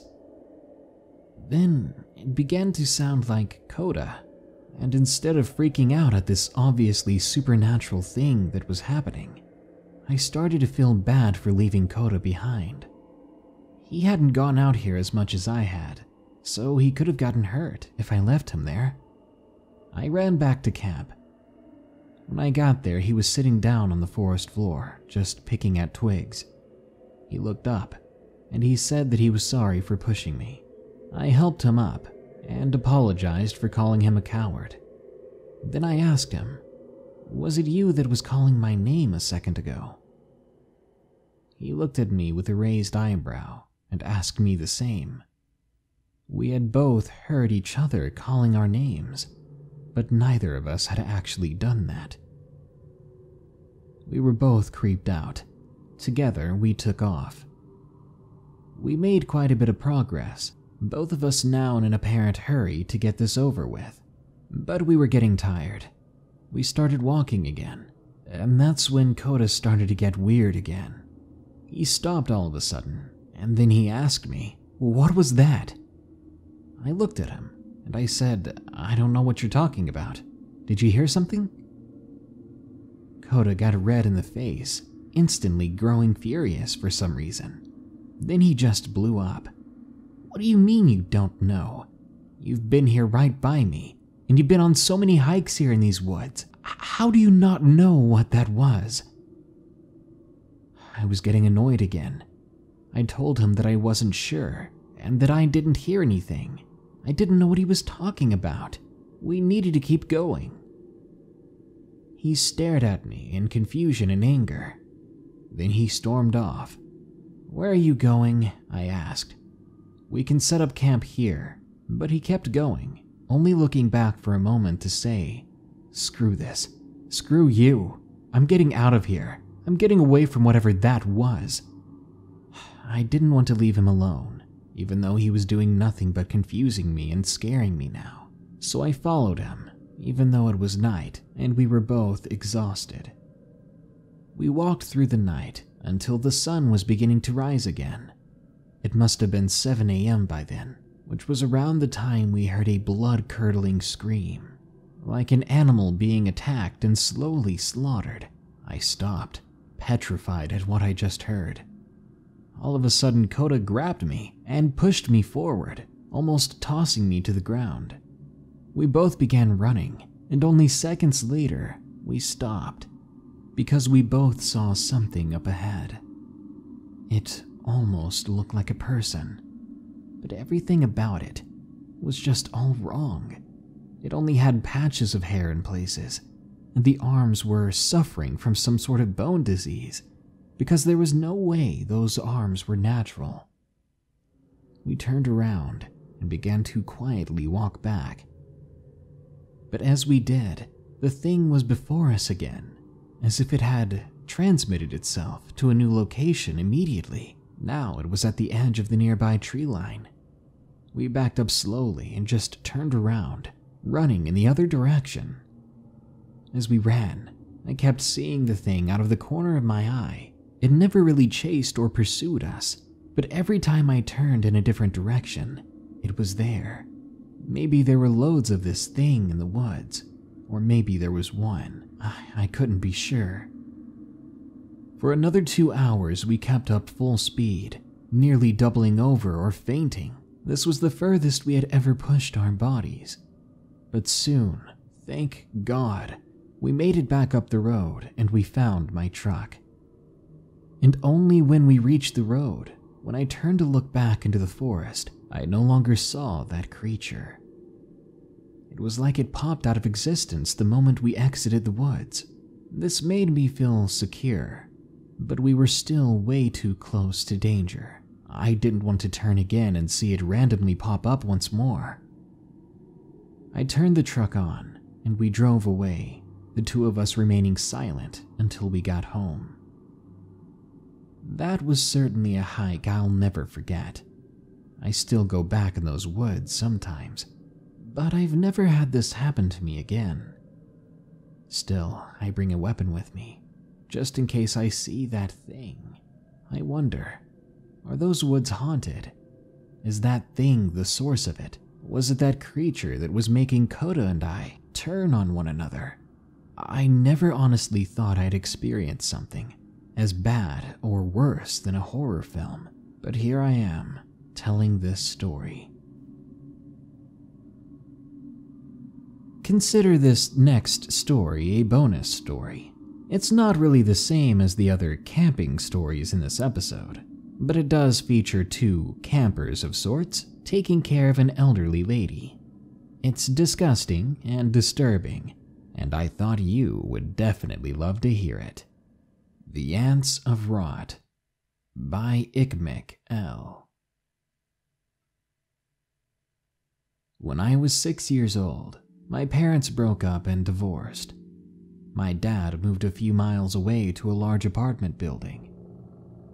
This story took place around 3 years after he moved in. I would go to visit him on Wednesdays and every other weekend. Every time I would visit, there would be a person camping outside of one of the apartment buildings. When I say camping, I mean that the person, sometimes a man and sometimes a woman, would be sitting in a fold-up chair with their phone plugged into a socket along the corridor. I later learned that they were caretakers of a very elderly lady who did not like them inside her house, so she made them set up camp outside. One day in December, right before Christmas break, we started noticing a slightly strange odor looming around that corridor. We didn't pay much mind to this, as we had packing to do for the trip. As I recall, on the evening that we arrived back home, we heard a large amount of commotion in the corridor. Out of interest, we went outside. There were police everywhere. We managed to ask one of the officers what was going on. Apparently, an old lady had passed away. She had not given the building a spare key to her apartment, so the officers had to break in. And these doors here were real deal fireproof, 2-inch thick mechanisms with 3 locks. The amount of damage they had to give that poor door before it gave the slightest bit of entry was unbelievable. At this time, I felt bad for the old lady and soon forgot all about it. Around 2 months later, that nasty smell started to come back. My dad told me that somebody had probably gone on vacation but accidentally left their garbage. This smell seemed to be the strongest next to the door across from us. It got to a point where it became hard to breathe. Somebody complained and the authorities were called. Inside the apartment, they found the remains of a young female in an advanced stage of decomposition, with an infestation of ants and maggots living off of her. Apparently, she had popped when they were trying to transport her launching maggots and ants everywhere. I later learned that she experienced a very slow and painful demise. She had constantly been eating a food that was actually poisoning her. She had passed away in her bedroom, which shared a wall with mine. Ever since then, until we moved, we suffered a small ant infestation. It scares me to this day that the ants that climbed on my bed were the same ones who climbed all over and feasted upon that woman. I don't know if it was a coincidence that those two people passed at the same time almost, on the same floor in the same building, and yet they had partially decomposed before anyone had found them.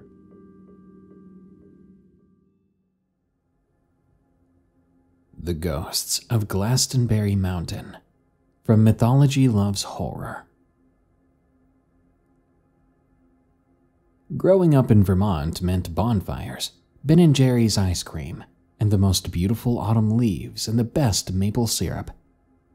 It also meant the weirdness that is the region known as the Bennington Triangle, which I didn't learn about until the summer I turned 20. To this day, I wish I'd never found out about that cursed place. Diane, my best friend since childhood, had always been an avid ghost hunter. She loved dragging me along to anywhere that was supposedly haunted, even if we weren't allowed to be there. The Green Mountain Cemetery, Sabin's Pasture, and the Community College of Vermont were just a few of our many stops. I never believed in the supernatural. For most of my life, I thought that her midnight graveyard visits and trips to supposedly haunted buildings were a waste of time, more of a pastime hobby than an actual passion. My mind was forcibly changed in the course of a single night in 1983. Our junior year of college had started, and Diane proposed a weekend camping trip to one of the forests in the southern part of the state. She even promised that there wouldn't be any ghost hunting on this trip, which was a nice change of pace. I just wanted to relax for a few days out in nature before the harsh Vermont winter drove us to stay inside. A week after she set up the trip, we found ourselves in the middle of the woods outside the tiny town of Somerset, Vermont. It was the morning of October 12th, and soon we had set up a nice campsite.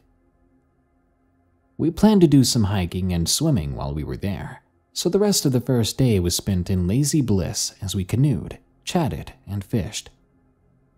That night we cooked up the trout that we had caught, and it was a peaceful night spent under the stars. I slept great. I woke up feeling refreshed and excited for our hike the next day. We got an early start on our trek up Glastonbury Mountain, and by late afternoon we had reached the summit. We rested at the top for a while. We roasted some burgers over a small campfire for dinner.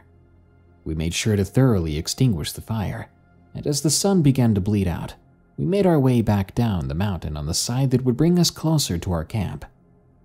I wasn't looking forward to hiking in the dark, but I knew I would be fine as long as I wasn't alone. Diane and I had also made sure to wear bright colors, myself in neon yellow and her in flame red, to make it easier to see each other. We'd been extra smart and had expected to be heading back to camp in the dark, so we even had headlamps ready to go when the last of the light began to fade. We made it about a third of the way down when we stopped, because we heard crying.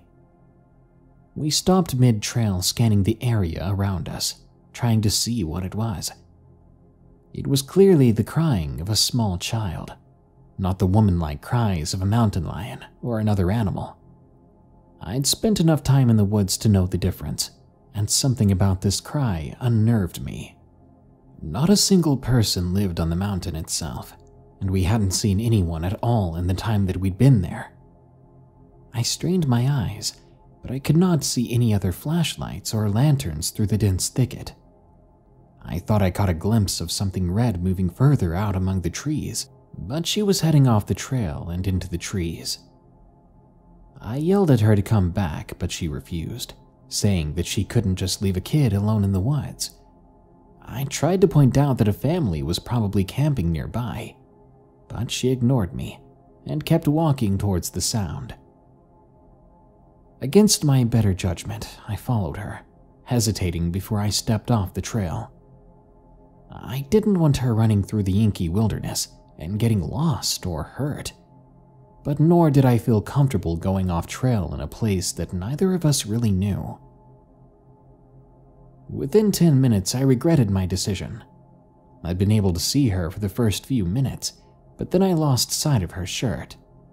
Even the sound of her rapid footsteps crunching the dead autumn leaves began to fade, and no amount of shouting had brought her back. I listened, trying to pinpoint any sound, when I saw a flash of red out of the corner of my eye. I was so relieved that Diane had returned that I whipped around with a grin on my face. My relief was immediately replaced by confusion. No one was there, and after a few seconds it dawned on me that I still hadn't heard a sound. A moment later, a tug on my sleeve made me scream. I looked down in horror, my heartbeat drumming in my ears, and I saw a little boy in a red jacket. He was looking up at me with huge, tear-filled eyes, and I felt my fear soften slightly. "Hey, kid, where are your parents?" I don't know. Mom was here, but now she's not." I crouched down to eye level, making sure that my headlamp was not blinding him. "What's your name?" "Paul." "I'm Jeanette. It's nice to meet you, Paul." He stuck out his hand like a little adult, and I gladly shook it with an amused smile. He was a cute kid, and for the first time I was glad that we had gone off trail to find him. "Let's go look for your mom and my friend, okay?" He nodded trustingly, and he slipped his hand into mine. We had no idea which direction to take, so we made our way further into the dense woodland. I kept us going in a straight line from the path. We made sure to call for Diane and his mom every few minutes. But I was getting more and more nervous about going deeper into the woods. Even so, I still could not bring myself to abandon my friend. Nearly 2 hours later, we ran into the trail again, and it was very close to our campsite.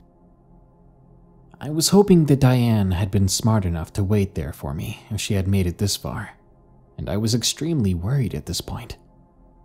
We both had a small flare gun on us in case of an emergency, and that was the only thing assuring me that she was still okay. I got a fire going since Paul's hand was frigid, and I offered to warm him up some cocoa. He politely declined and curled up in a camping chair by the fire.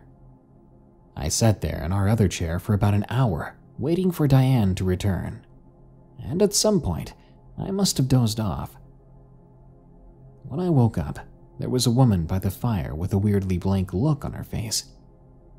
I blinked rapidly to shake the sleepiness from my eyes, thinking she was just a dream. But the figure remained. I was confused, and I began to panic when it dawned on me who she was. "Oh, you must be Paul's mom. I'm so glad you found us." "My name is Paula." "Oh, that's cute. You named him after you." "He's not my child." I'm sorry?" She hadn't moved, and the silence stretched tensely between us. I yawned and rubbed my eyes. I thought I was seeing things. A darkness began to seep from her body like a fog, and at first I thought it was just the firelight casting odd shadows or my eyes playing tricks on me. But it began to pull from her skeleton-like fingers and onto the ground. I swore, quickly scrambling back away from her out of my chair. By then, I'd noticed that Paul wasn't in sight. I screamed for him. The woman still hadn't moved, but the ooze had reached my tent. It began to dissolve the nylon like acid, its hiss warring with the crackling of the fire.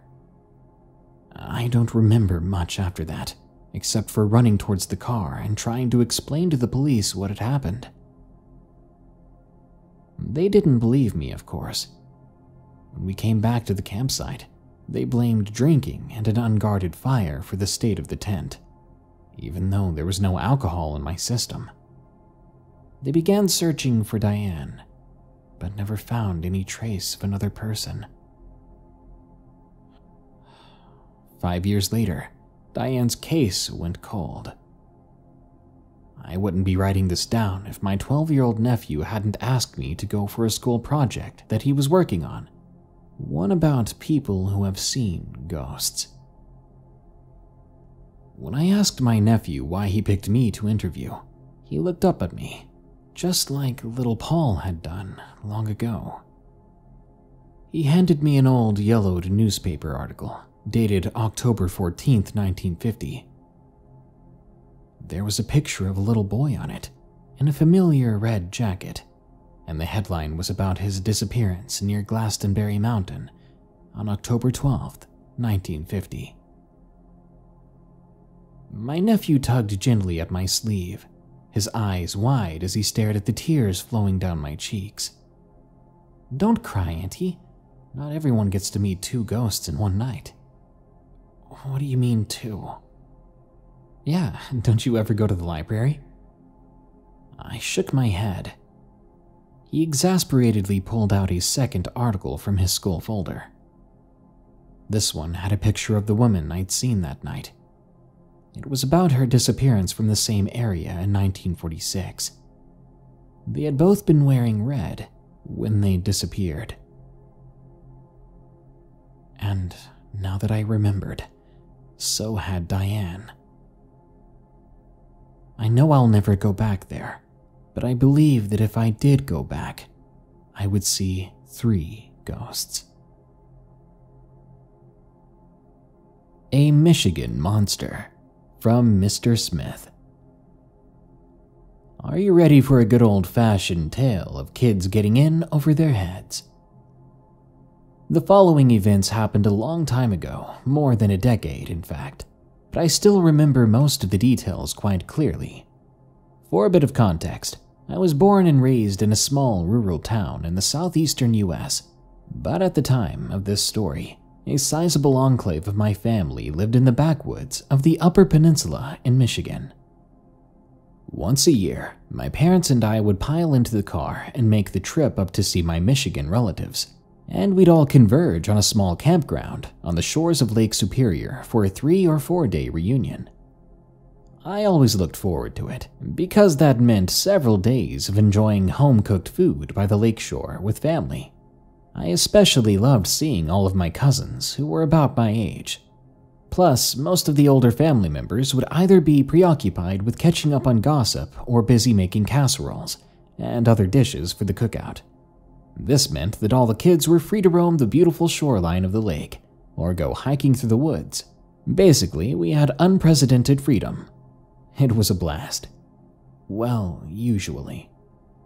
At this particular reunion, I was 13. 2 of my cousins, Erica and Cody, were the same age as me. Another cousin named Dan was 2 years younger.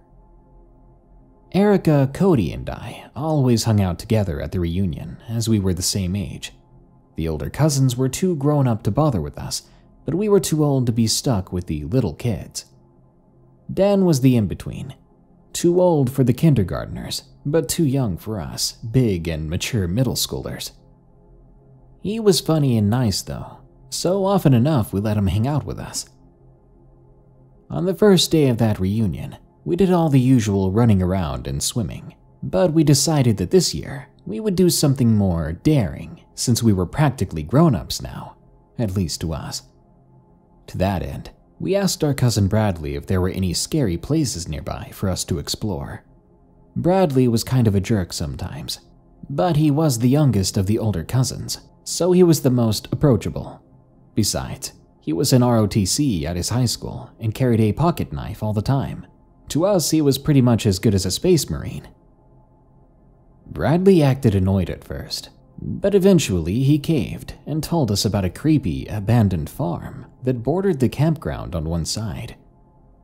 The fields were still used for growing wheat and corn, even though the house and equipment shed were run down and dilapidated. He even told us a spooky tale of how the farmer who lived there had gone insane and started to take local children. Supposedly, he ate them. Of course, this story was completely made up just to scare us, but at the time, it seemed quite real to us. So, with visions of an insane, fang-toothed farmer in our heads, we all decided this would be a great place to explore to show that we were fearless adults. We spent the rest of the evening biding our time, and once our parents were asleep, we snuck out of our cabins and met at one of the picnic areas. Erica was there first, and I arrived just a few minutes before Cody. But Dan didn't show up for a while. Just when we thought he had chickened out on us, he finally came through, trotting down the path from the cabin. After a bit of teasing, we decided that we should go ahead and get moving if we wanted to get back in time to catch a little bit of sleep.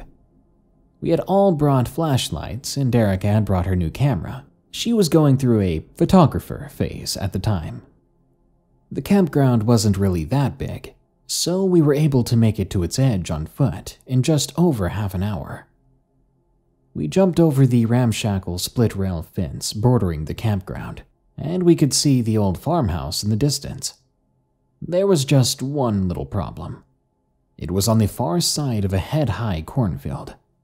But we did not want this to deter us from our little investigation of the property. We began to make our way through the tall cornfield. The corn wasn't quite ready to be harvested, so it was at least green and lush, but not dry and creepy. In the midst of the foliage, the air was refreshingly damp and cool as we walked. We whispered to one another about what we would do if we encountered the crazy farmer, and we teased one another with pokes and prods, seeing who was on edge the most, who was jumpy. We finally made it to the edge of the cornfield, and the terrain opened up into an overgrown grassy yard surrounding the single-story farmhouse and a run-down equipment shed. Rusted and neglected farm equipment lay scattered around the yard, surrounded by high grass and weeds. Hay balers, box scrapes, cedars, you name it. The place definitely had the creepy vibe we were looking for, maybe even a little bit too much of it. We stood in silence for a moment. Then Dan and Cody both suggested we should turn back and return to the cabins, as we had seen what we came for. Erica was braver though, and she said she wanted to get some pictures of the old shed and the farmhouse. Besides, she said, with a big full moon like that in the sky, I might actually be able to see some of these pictures. If I'm honest, I was feeling a bit creeped out myself, but I did not want to look like a coward. And as we had come all this way, I figured we might as well have a look around. We headed to the equipment shed first, immediately spooking a barn owl with our lights, and all but dying of fright when it screeched at us. We poked around in the shed for a few minutes, the beams of our flashlights casting terrible shadows as they shone across the rusted tines and blades of forgotten machinery. And then we began to move towards the dilapidated house. However, as we walked, we kept hearing a rustling sound, as though somebody was moving out in the cornfield. Every time we stopped to listen, the sound stopped too, almost like it was following us. Erica was not about to be discouraged, though, so we finally made it to the house. The porch was rotted and practically falling in, and attached to the door was a slip of bright orange paper encased in heavy plastic lamination. It read, "Notice of Eviction," and was dated nearly a year ago. The door was sturdy and locked. We didn't want to actually break in through one of the windows, so we circled back around the building and looked for another way inside. By now, the pacing in the cornfield had stopped, so we all began to relax a little, believing it to be a raccoon or something similar. As we rounded the corner to the back of the house, we noticed that the storm cellar doors were wide open, and we figured that would be our ticket inside. However, when we reached the gaping entrance to the cellar, we were greeted with a less than welcoming sight. The concrete floor of the cellar was covered in animal bones and shredded skins. deer, cattle, raccoons, dogs, birds, all skeletal or mostly skeletal. Likewise, the thick wooden doors of the cellar were covered in scratches and claw marks, like something sharp had been scraping against them regularly. The grass around the entrance to the cellar was worn down, and the dirt was packed from regular traffic. Anyone who has worked in taxidermy or forensics will tell you that old bones have a very particular smell. It's not exactly the smell of death or the scent of decay. It's something else entirely, and that cellar absolutely reeked of it. The four of us stood at the entrance of the cellar, open-mouthed and shocked. We stood stone still as though that would protect us from whatever it was that lived down there. Wordlessly, Dan and Cody backed away as Erica and I shone our flashlights down into the cellar, looking for any sign that there might have been something alive down there. But we saw nothing. Nothing but piles of bones and claw marks on the doors. That was more than enough to finally persuade Erica that she didn't need to get those pictures that bad. We all quickly made the decision to go back the way we came. We were debating if we should call the police, but then something stopped us in the middle of our whispered argument. A soft thud emanated from a rusted hay baler from halfway across the yard. It was followed up by the sound of something sharp scratching against metal. All of us looked at one another, exchanging a wordless, "Did you hear that too?" look. We all shone our flashlights in the direction of the sound, and simultaneously, we all saw it. There on top of the rusty green baler was the shape of a large canine. It was way too big to be a coyote, and its fur was extremely dark. However, its outline was not quite right for a wolf either. Of course, it was hard to focus on anything except its piercing yellow-green eyes and the carcass of the 2-point buck it held in its jaws. It didn't make any noise, no growling or snarling at all, but we understood the message it was communicating with its glare. A universal look that meant, leave. And leave we did. The four of us all ran headlong, screaming into the cornfield, making a desperate break for the safety of the cabins. Just as I was running into the field, however, I looked over my shoulder, making sure that the beast was not following us. It wasn't, but when I looked back, what I saw was almost as unsettling. The animal had stood up. It was standing on its hind legs, now holding the deer carcass in its arms as it watched us leave. I only looked back for a second, but I know what I saw. After that, the whole memory is a blur. I returned to my cabin and bolted inside, and I remember seeing Dan and Cody running by as I was fumbling with the door, followed shortly by Erica. We weren't feeling very grown up all of a sudden. I ran to my bed in the cabin, and I hid under the sheets, eventually falling asleep. The following morning, I wasn't even sure if everything from the night before was real, or it was just a bad dream. However, when my cousins and I met up for breakfast, we all agreed that what we'd seen was real. When I mentioned that I had looked back and I saw the monster stand up, Dan and Erica suggested that maybe it was Bradley playing a prank on us, as wolves obviously did not stand on two legs like that. The thing is, Cody then told us that when he had returned to the cabin, Bradley was sound asleep on the couch, and there was no way he could have beaten us home without us ever having seen him running ahead of us.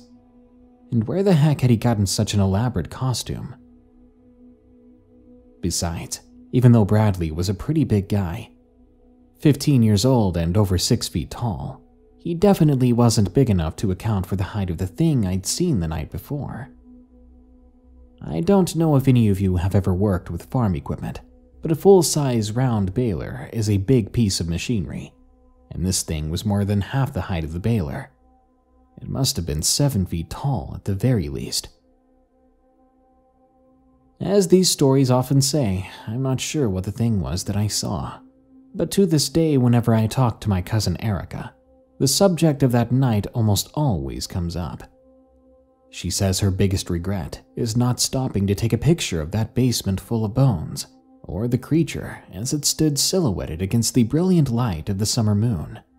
But I always tell her that she did the right thing by just running away. The four of us have never told the rest of our family about our experiences there, and the farmhouse and outbuildings have since been torn down. Most of my family from that area has either died or moved away now, so we don't have the yearly reunions anymore.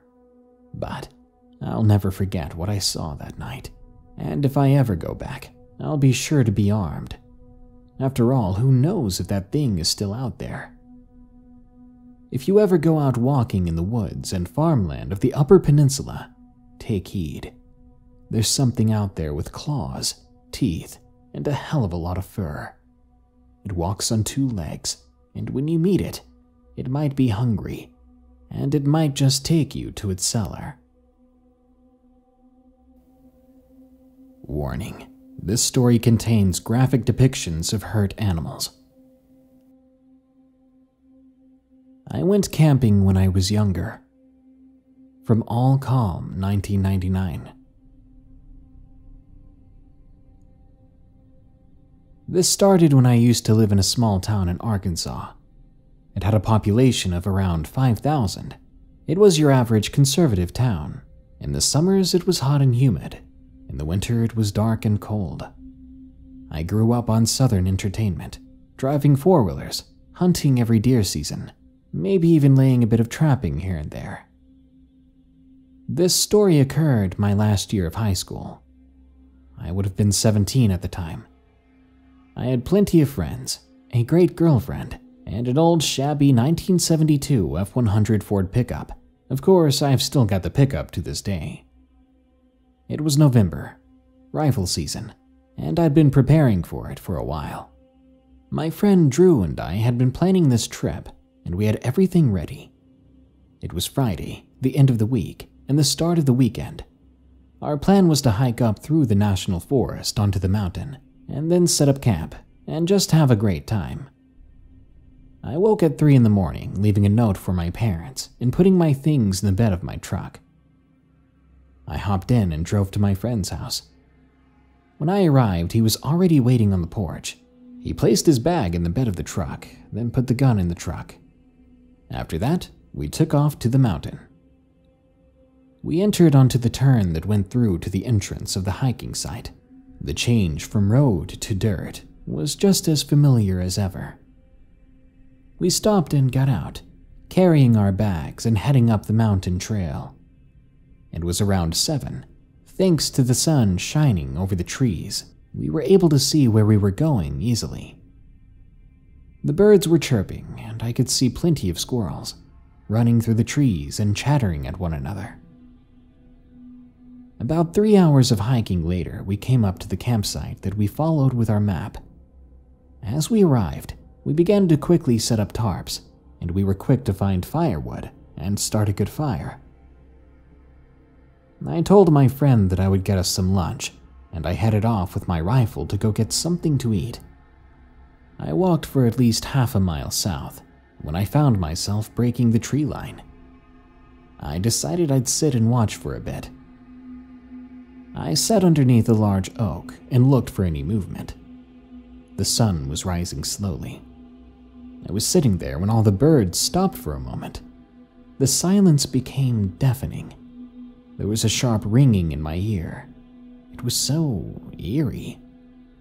I began to slowly scan my surroundings, making sure to stay as still as possible.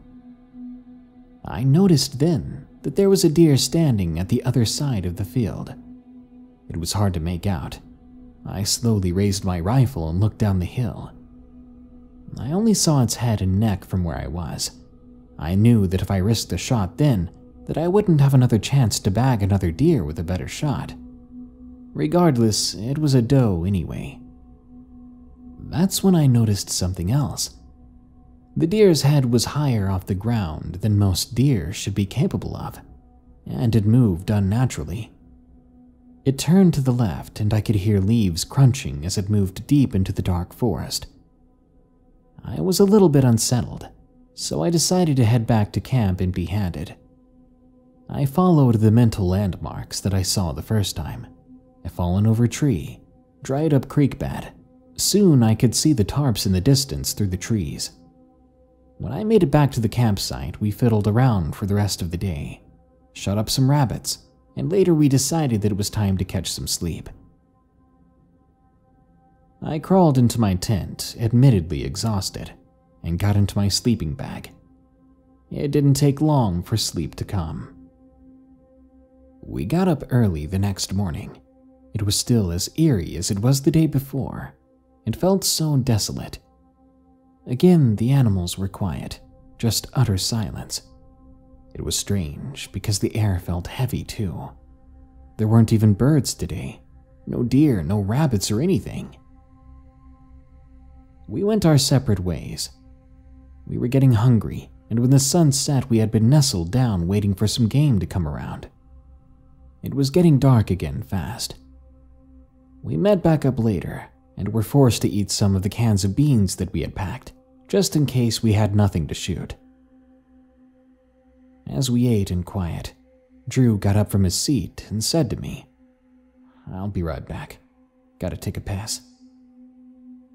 I stayed there drinking some water, watching the fire dance rapidly.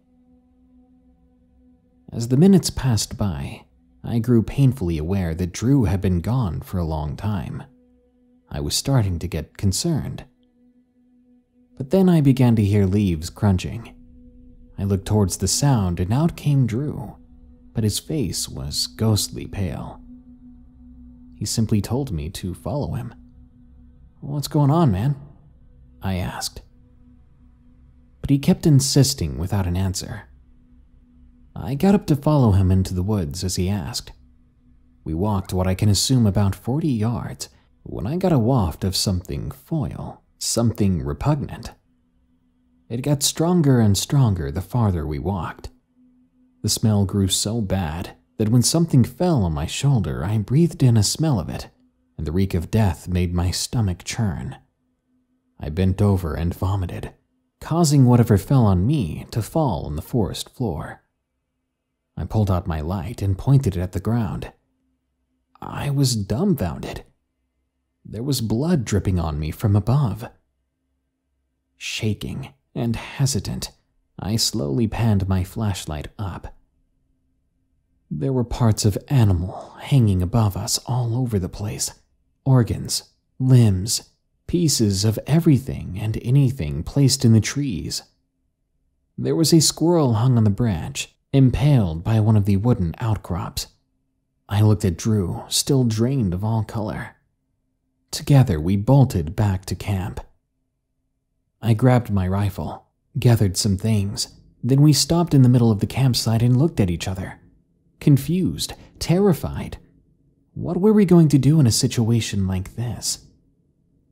We sat down to collect ourselves for a few seconds. We began to shove our food and things back into the trail packs, and as we did, we began to hear crunching a few yards away from us. I pulled out my mag light and pointed it towards where we heard the sound. We were about 8 yards away from where we heard it. I flicked on the flashlight. There wasn't anything there. With some relief, we lowered our guns. But not a second later, a grotesque and elongated hand came from around a tree in front of us. We didn't wait.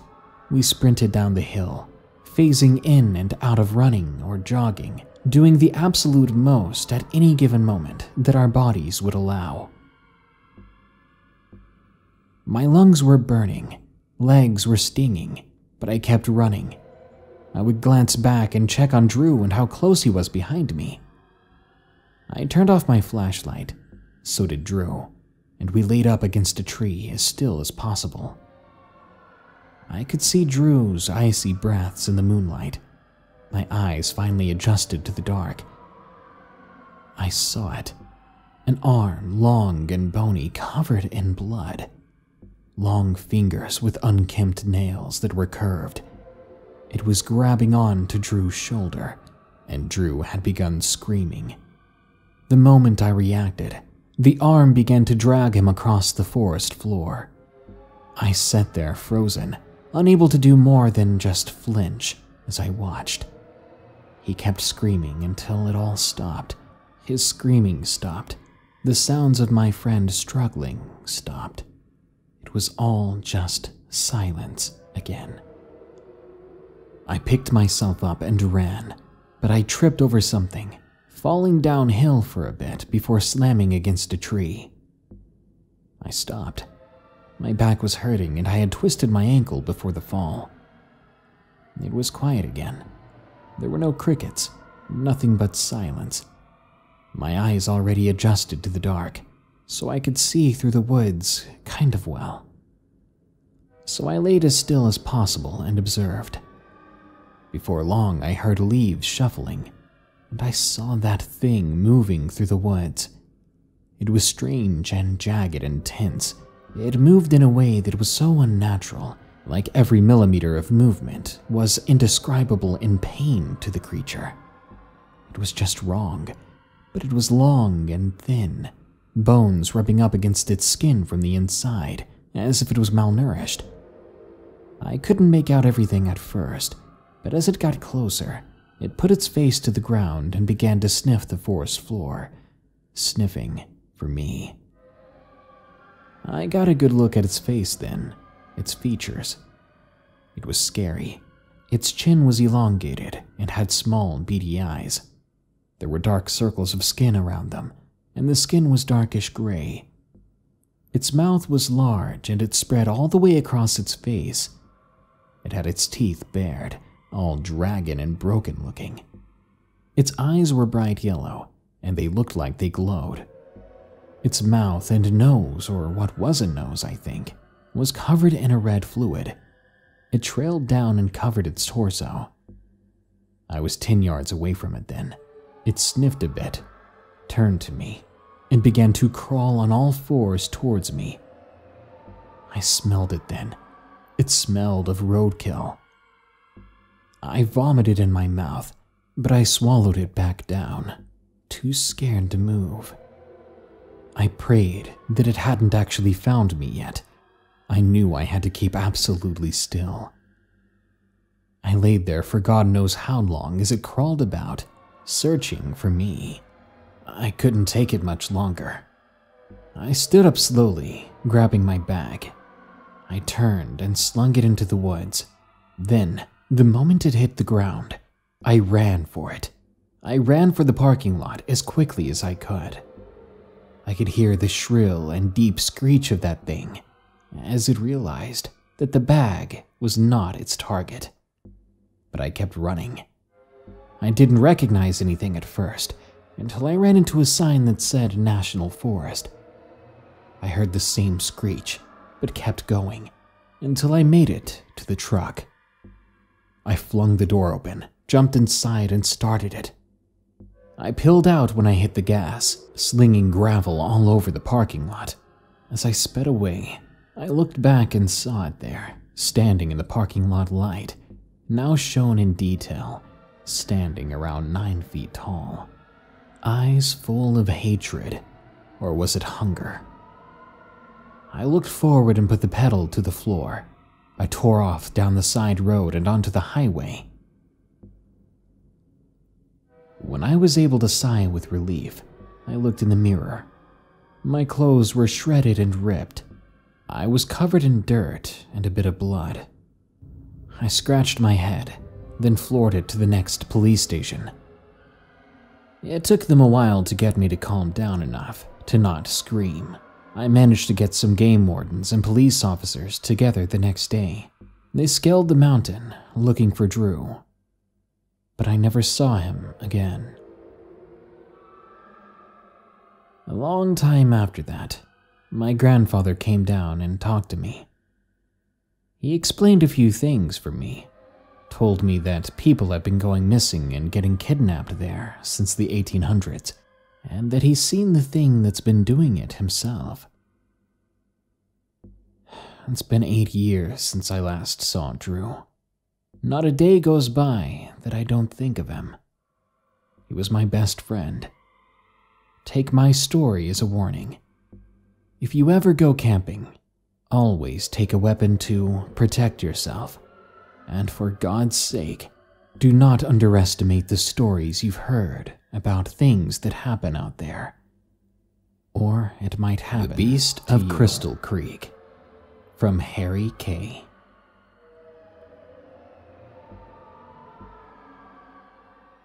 This happened August 2nd of 2019. I've no idea what we encountered, and I'm sharing with you not only to warn you, but also to get some information about what we might have seen. Feel free to judge for yourself. It was the morning of August 2nd. For 2 days now, my significant other and I, who I'll refer to as SO, had been camping far inland from Mueller State Park, a fair bit from Green Mountain Falls, right on the edge of Crystal Creek, located in central Colorado. It was a remote location which needed a good hike to get to. We had our tent set up at the edge of a circular clearing in the woods, which had about a 10-meter diameter, with trees enclosing all sides except for a small break where a path was. As I got out of the tent, my SO was sitting just outside, taking in the morning air. Immediately, she retched and said that it smelled of blood. I took a big whiff too. It was heavy ozone and overpoweringly coppery, probably prefixed to a storm, I said. We thought nothing of it after that and began preparing our tent ration breakfast. 6 hours later in the afternoon, we decided we wanted to make a proper fire. Making sure our tent was sealed up, we opted to forage in the woods for appropriate kindling and decently sized stones to reflect the heat. We were only about 45 meters from camp when odd things began to happen. At this point, the coppery smell was completely faded, and so when it came back so suddenly, we noticed it right away. The air grew heavy as the smell became overpowering. Me and my SO both tried to cover our noses with our shirts, but it really didn't help.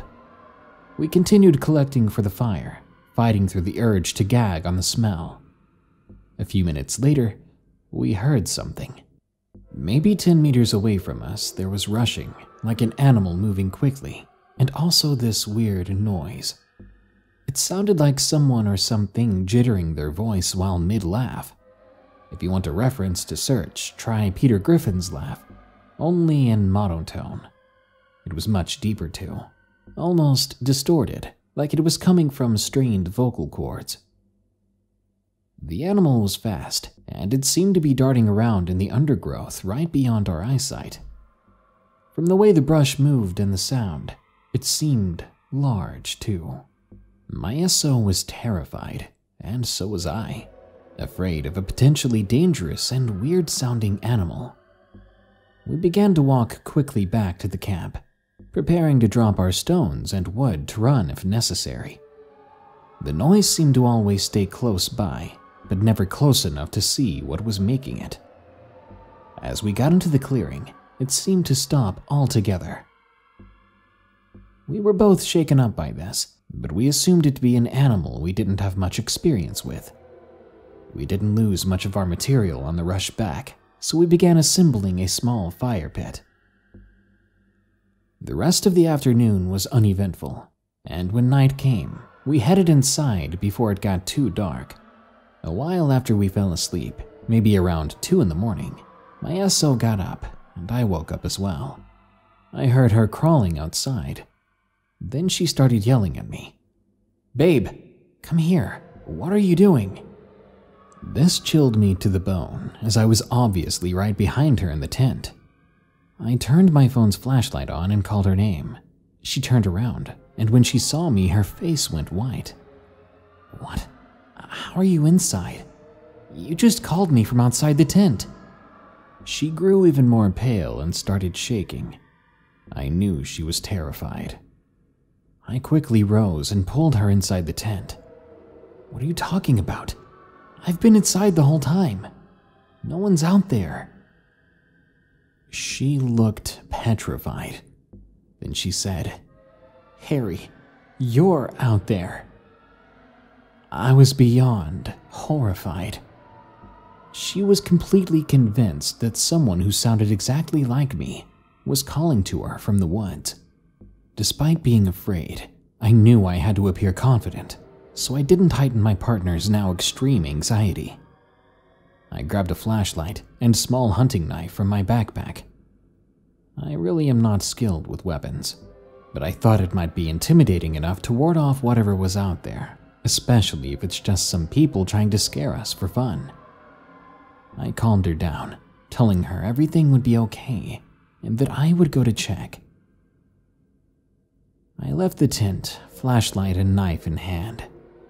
I still regret not just staying in there and sleeping the night away. When I exited into the clearing, I did a quick scan with my flashlight. I didn't see anything at first, but then, looking down, I noticed something odd. All the stones around the fire pit were moved, thrown about the camp clearing in seemingly random order. When I noticed this, I bent down to pick up one of the stones. It was extremely hot to the touch, despite the fire being out for a few hours. As I kneeled, examining the stone, the copper smell suddenly filled my nostrils again, far stronger than any time previous. Then, I heard a voice coming from right in front of me, just in the darkness, opposite the direction of the tent.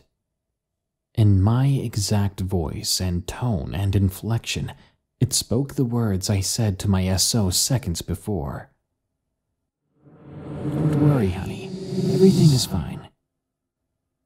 A sudden cold came over me, the type of cold that washes over you when you knew you really messed up. Without thinking, I raised my flashlight up.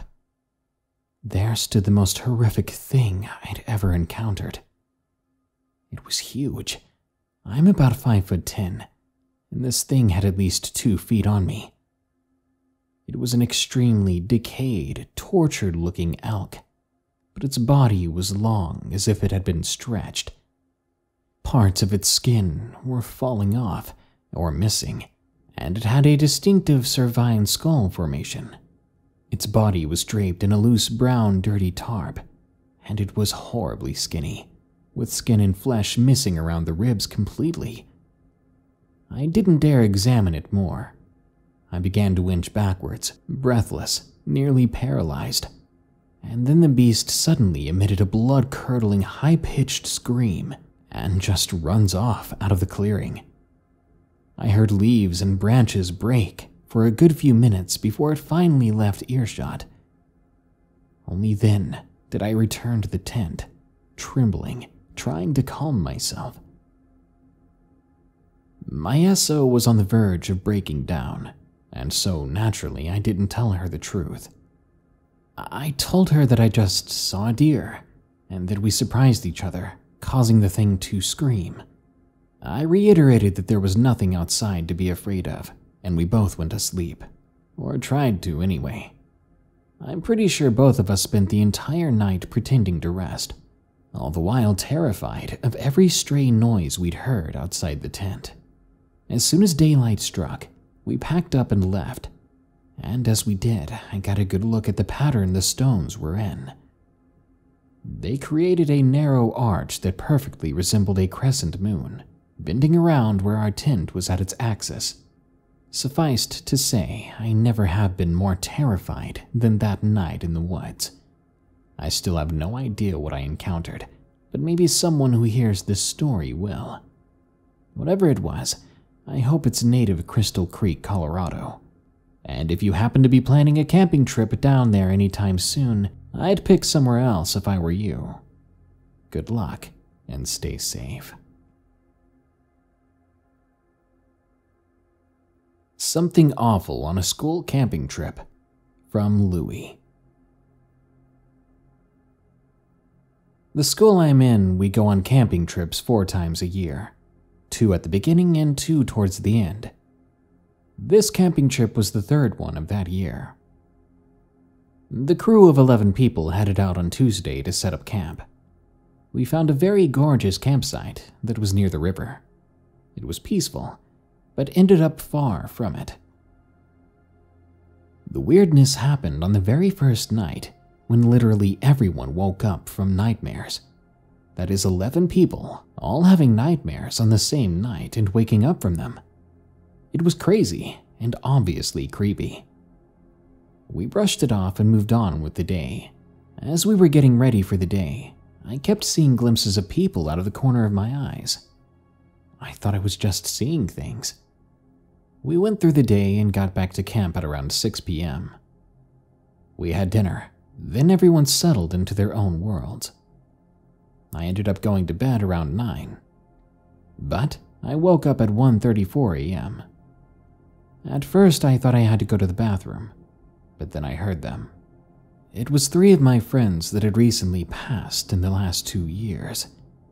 Their deaths were very hard on me, and hearing their voices out of nowhere scared and tormented me.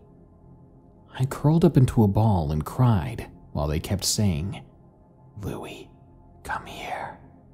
Come with us, Louis." This went on for what felt like hours, until I finally worked up the courage to wake my best friend up. He was sleeping in the same tent as me. He knows me very well and can help calm me down no matter what. I woke him, crying my heart out to him. He got up, talked to me, kept me company until I calmed down. But after that, I had the urgent need to go to the bathroom. But of course, I was far too scared to go by myself. My friend got up with me and we went over to the outhouse. After I did my business, I walked out to see my friend staring up at the sky.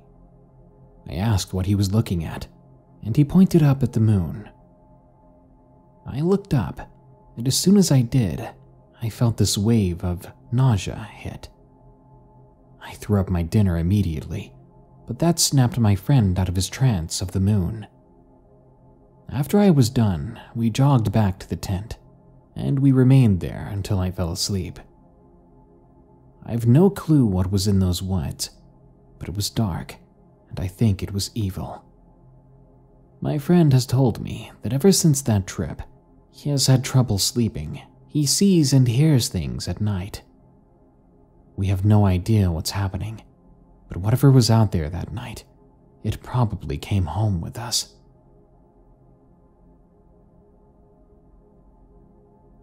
Backyard camping from Michael 131.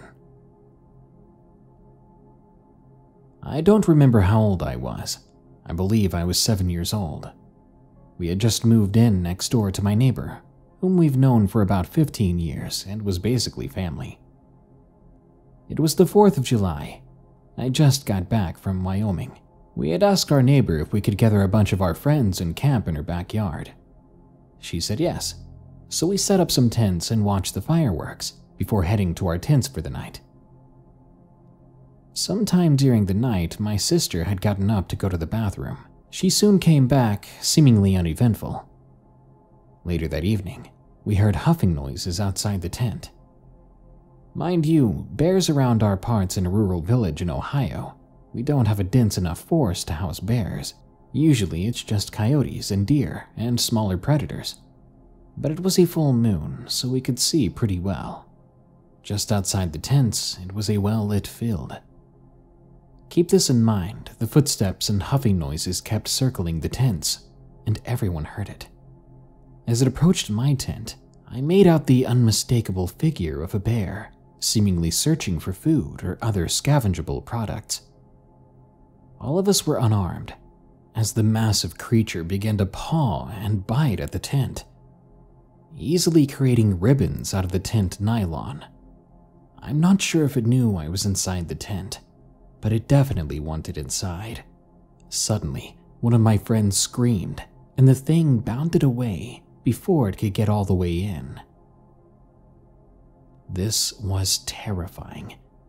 Imagine growing up in an area where bears don't exist, only to wake up in the middle of the night in a tent as one begins to chew through the wall.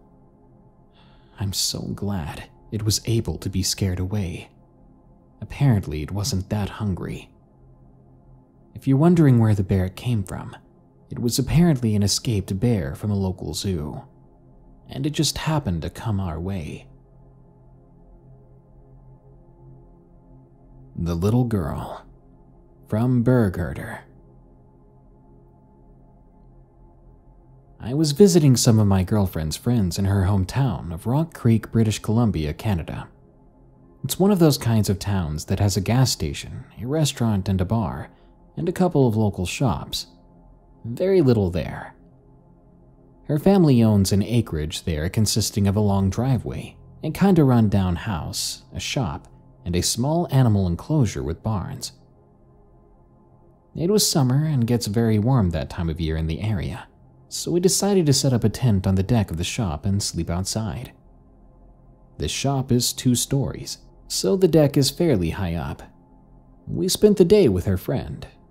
It was getting late, so we decided to go set up our makeshift camp. Her friend said she may come by at some point and hang out later, so off we went back to the property. When we got there, it was a bit windy, but it was a clear summer night. We set up a propane fire pit and just hung out for a bit. It got dark and we were tired from traveling that day, so we went to bed, figuring her friend decided not to come. This is when things got weird. Not more than 10 minutes after being in bed, we heard a girl laughing in the distance. It was close enough it sounded like it was from the driveway area. We assumed her friend came up after all, so we crawled out of our tents and set up the chairs again. We waited, and no one came around. We chalked it up to the wind. We get back into bed, and not more than 10 minutes goes by before we hear it again. This girl laughing sounded closer this time. But now we were creeped out, so we didn't want to investigate. I know most people want the juicy tale of some grotesque sight, but screw that, I was not going out there. After the second time, we didn't hear it again, and we eventually fell asleep, still blaming the wind. The following day, we mentioned the story to her dad. He told us a tale about some years back before he bought the farm in the 70s. There was a family that lived there, a man, his wife, and daughter. The daughter was apparently killed in a farming accident. She was backed over by a tractor. I've been to the property since, but I'll never go back at night. After hearing that story, I'm glad I stayed in the tent.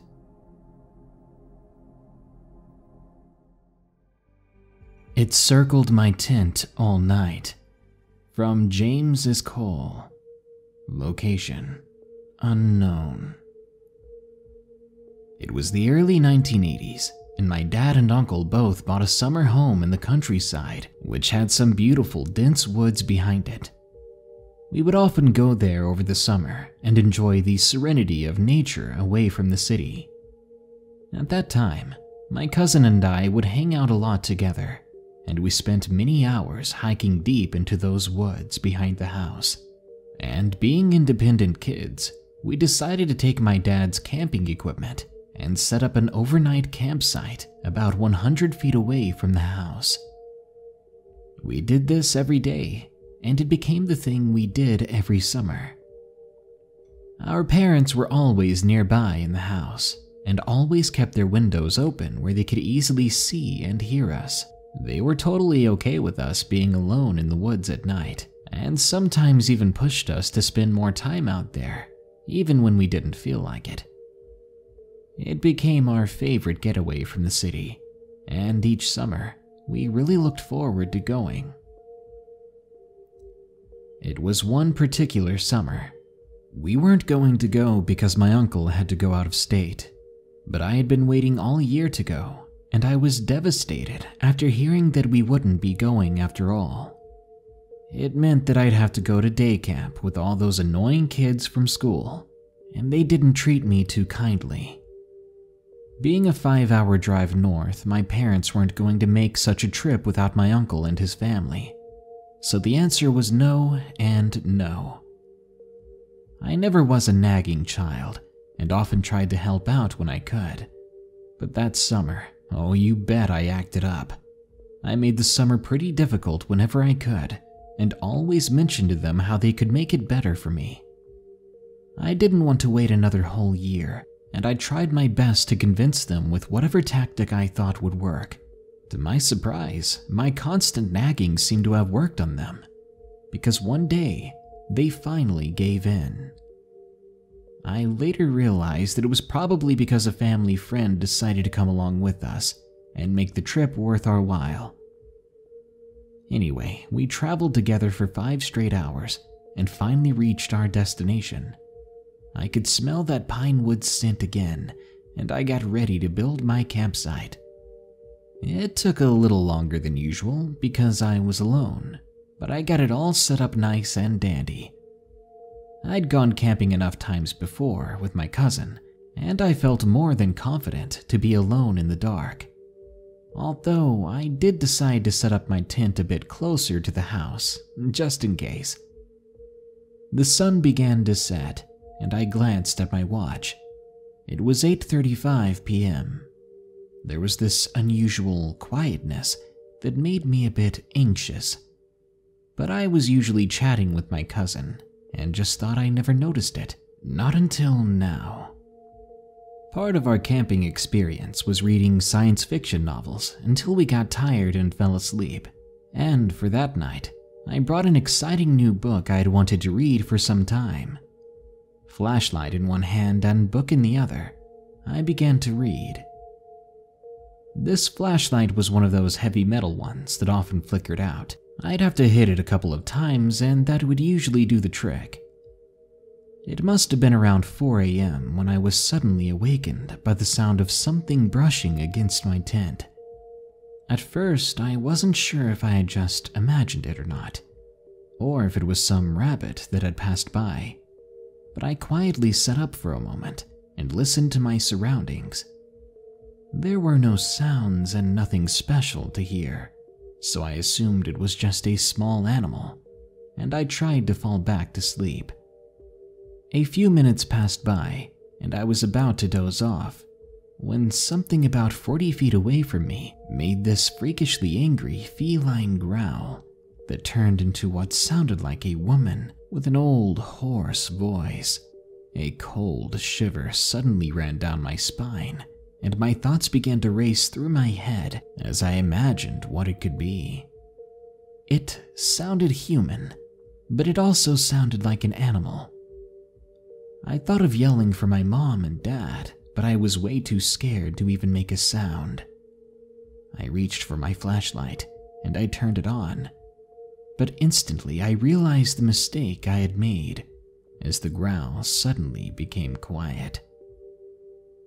I quickly shut off the light, and I hid under my sleeping bag, hoping that it did not hear me or that it had not seen my light. To my horror, it slowly approached and stopped right outside my tent. For a while, it just stood there, breathing loudly, and each breath sounded raspy and was full of moist pops and clicks, like its throat was filled with far too much saliva. I thought maybe it would go away if I just waited, but several more minutes passed and the thing did not move. I could hear its head moving back and forth like it was trying to find me or sense where I was, but I didn't dare let out a breath or move a muscle. Every so often it would scratch the wall of the tent, like it was testing the walls, thinking about coming inside. But I prayed and prayed that it didn't. I waited, every single minute feeling like an entire hour. It kept circling me, walking and rubbing itself against the tent all night, trying to find a way to get into me, but it luckily never did. It wasn't until dawn broke, when the sun started to come up, that I finally heard it scurry away, and I no longer heard it. When my parents found me, they said that I was white like snow and they couldn't move. I was in such a state of shock that they rushed me to the hospital right away, and I stayed there for a couple of days.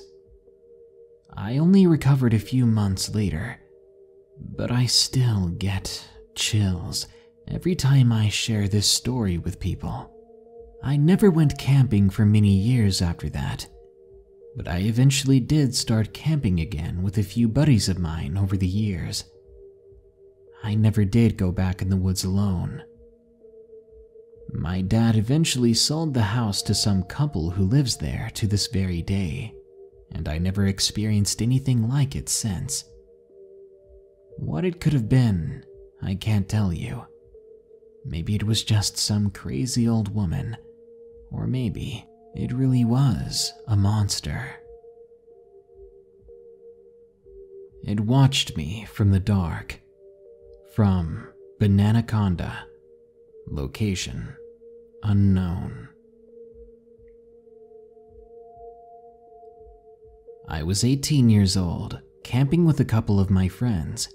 It was snowy, and biting cold winds battered our flimsy tents. We all sat outside on log benches, surrounding a campfire. The fire snapped and popped as the sun dipped below the black trees, and when the light was gone, we all fell silent, staring at the fire. For about 30 minutes, we sat there in silence until the friend next to me sat up and declared that he was going off to bed. After that, the rest of us decided that there would be no more talk or stories that night, and we also slowly receded into our tents. Later on, we were all awakened by a loud and piercing scream. I stepped outside the tent to investigate and was shortly joined by the others. The younger friends began discussing what may have made that sound and were quickly hushed by the others. One of my friends went to grab a flashlight. He brought it out and pointed it into the forest, but did not turn it on. Instead, he shivered a bit, then handed it to me. "You turned it on," he said. I took it from him and flicked it on. The beam shone through the trees, and a pair of eyes shone back.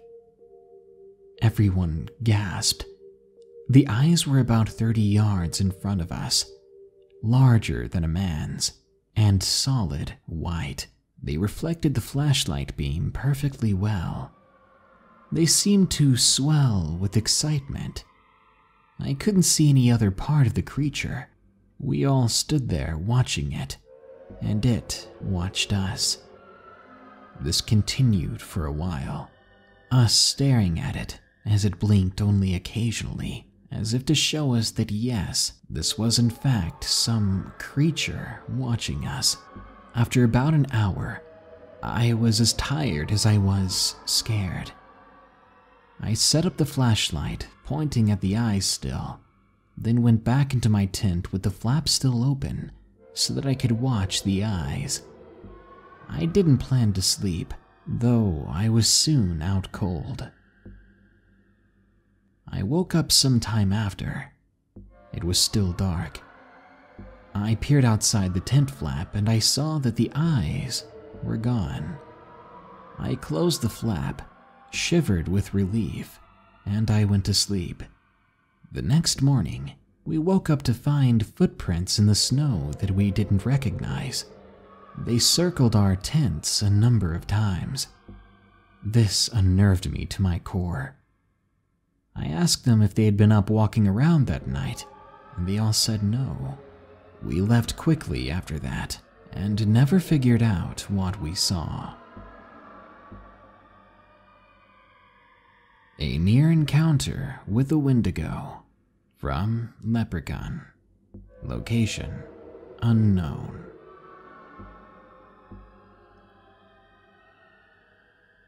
This took place on a camping trip on September 7th of 2018. I wasn't originally planning on going camping. I just wanted to kick back for the day. But two of my close friends, Jack and Chase, came over with camping gear because they said that day looked quite nice to be out. I was slightly against it at first, as I had an eerie encounter a few years back, but they pressed me on it, and I soon gave in. It took me a while to get ready, but soon we were on our way to the nearby woods. By the time we got to the spot we were going to, it was basically night, so we rushed to set up the tents and start a fire before it got extremely dark. Eventually, we managed to get a decent fire going, and for most of the night, things were going as per usual. It was quiet and chill. That is, until the sun was completely gone from the horizon. When it was pitch black, the rain came down hard, and we were forced to retreat into our tents. Chase and I shared a smaller tent, while Jack got his own larger one. The three of us were discussing how we could pass the time. We weren't tired yet, and by 3 a.m. we were still up. And that's around the time things went even further south. We heard Jack from the other tent suddenly hush us. When it went quiet, we heard footsteps around us, and we all went silent after that. Chase looked as worried as I did, and me being skeptical about these things, I was thinking of all the possible things it could be.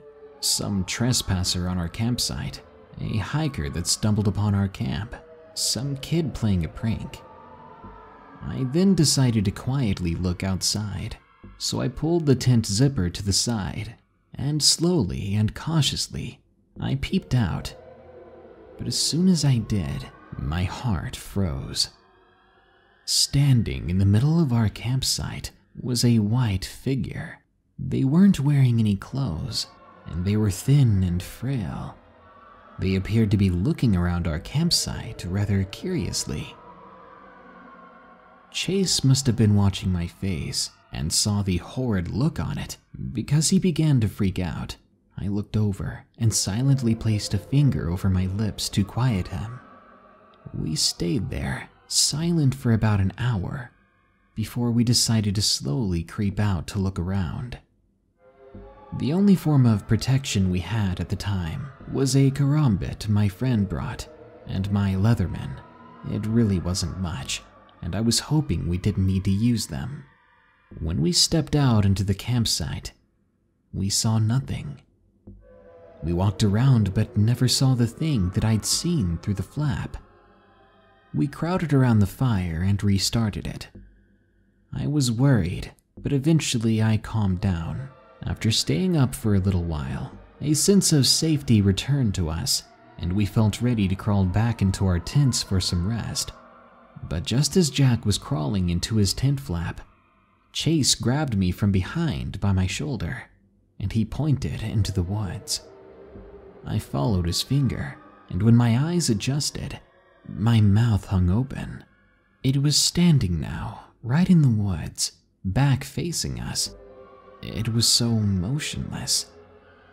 I felt frozen in place, not wanting to alarm it, but when we heard the sound coming from it, we almost screamed, "Please help me."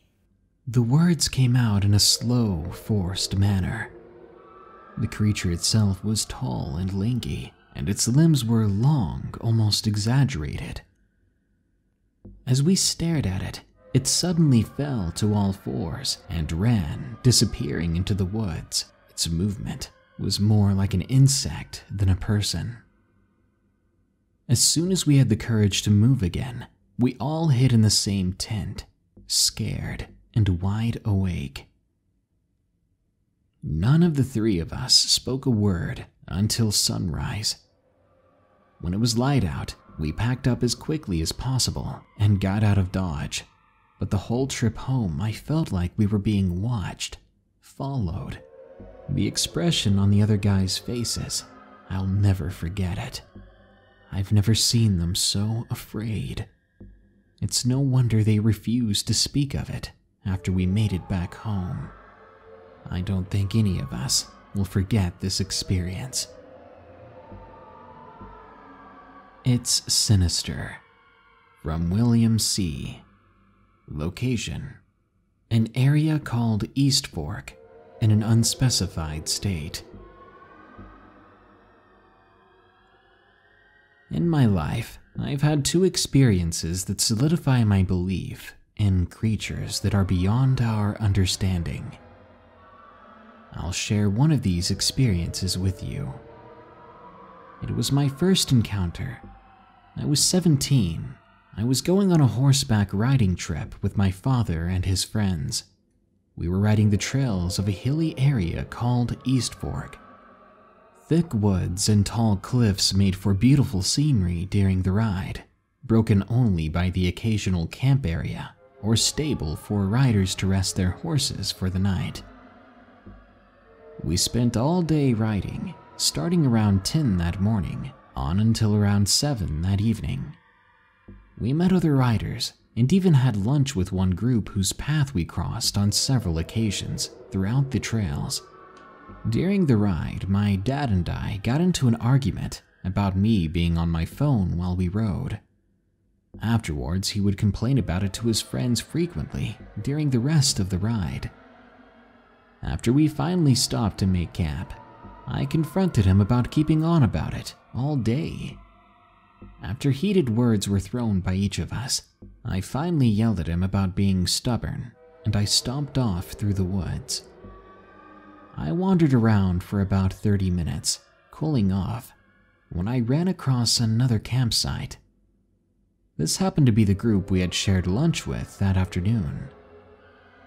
The group had been a family of 6, 1 woman, 2 men, and 1 teenage girl and 2 younger kids, a boy and a girl. One of the men, named Tom, greeted me cheerfully when he saw me and asked where the rest of my troop was. I told him I was just taking a walk to get some time away from my dad. He chuckled, then asked if I wanted to join them for dinner, saying he would walk me back to my father's camp afterwards. Smelling the food, my stomach rumbled, sealing our agreement.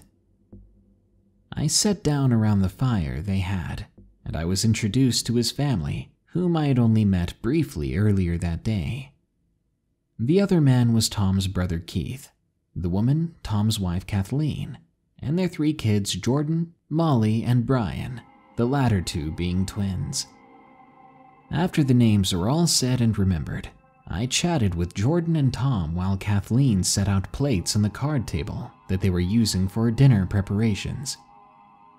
Keith called over saying dinner was ready, and we all ate, laughed, and talked for a while.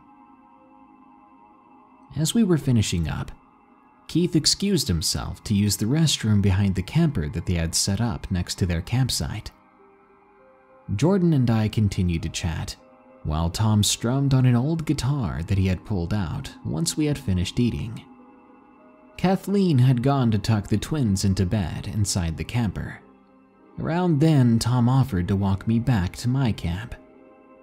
It was getting late, so I agreed, and we both stood. Suddenly, Jordan froze in between us. We looked at her as she turned pale, and a look of silent terror crossed her face as she stared behind us towards the end of the camper. Tom and I both turned and looked to see a tall, lean, and nightmarish creature. It was at least 9 feet tall, not including the antlers on its head. Its body was extremely muscular and lanky at the same time. Its head was barely similar to a deer's skull, with only bits of skin still hanging in places. Its arms were clawed, one of which was holding on to a fresh bit of meat. Tom audibly cursed, and Jordan screamed. I was frozen with fear, staring at something that did not make sense to me, something that just shouldn't exist. Hearing the commotion, Kathleen came out of the camper, a Remington in her hands. One look at the thing in front of her family, her eyes grew wide and her mouth slunk open. She fired, though I am not sure she was even trying to, though she hit it. The creature screamed and then ran off into the woods, pounding the soil underneath it, all the while releasing this hellish shriek. It was the worst sound I'd ever heard. After it ran off, Tom ordered everyone into the camper and started calling out for his brother, but Keith did not answer. He grabbed a flashlight and handed me one, asking me, no, begging me to help him look, but to stay close to the camper. We didn't have to look very far. We found what remained of Keith about 10 feet into the woods behind the camper, his pants still undone from relieving himself. There were bites taken out of his face and stomach, and his arm was gone, which I later realized was what the creature had been holding in its claw. Kathleen had called the park rangers while we had gone out to look, and maybe 20 minutes later they showed up with 2 police officers. We were all thoroughly questioned and the remains were looked at. After the cops finished talking to me, they called my dad and informed him of where I was and why they had been calling. While they spoke to him on the phone, I heard him say that I had been witness to a bear attack. I was stunned. That wasn't a bear. I never even spoke of a bear in my statement. Did they even look at the remains? In no way whatsoever did this attack resemble a bear. After a while, my dad came and picked me up, asking me if I was okay. I nodded, then bid goodbye to the traumatized family who had been so kind to me earlier, yet now looked lost and confused. A feeling that I understood completely. Strange creature in the woods. From Fed Upon. Location: Texas and Oklahoma. I've been hunting all my life, and I've never been afraid of the woods. And I've never believed in Bigfoot, shapeshifters, or goatmen or anything like that. But in May 2012, I went snake hunting, camping in eastern Texas and Oklahoma. I had been warned that bears were causing trouble at campsites and that I should stay at only marked campsites. But I'm not one to do as I'm told, for better or for worse. So I took my German Shepherd and .6. After a hard day of hunting for dens, I was tired and wanted to go to sleep. It was 4:45 a.m. when my dog started barking, waking me up and wanting to be out of the tent. No matter how many times I told him to be quiet, he wouldn't let it go. Finally, I grew tired of his barking and let him out. He took off to the edge of the clearing and stopped. I then knew by the way he was acting that he was after something. I grabbed my .6 and went toward the dog. I hadn't gotten more than 25 yards when the dog crawled out of the woods. He was limping bad, and only a few seconds later, I saw something coming after it. A large black creature standing on hind feet.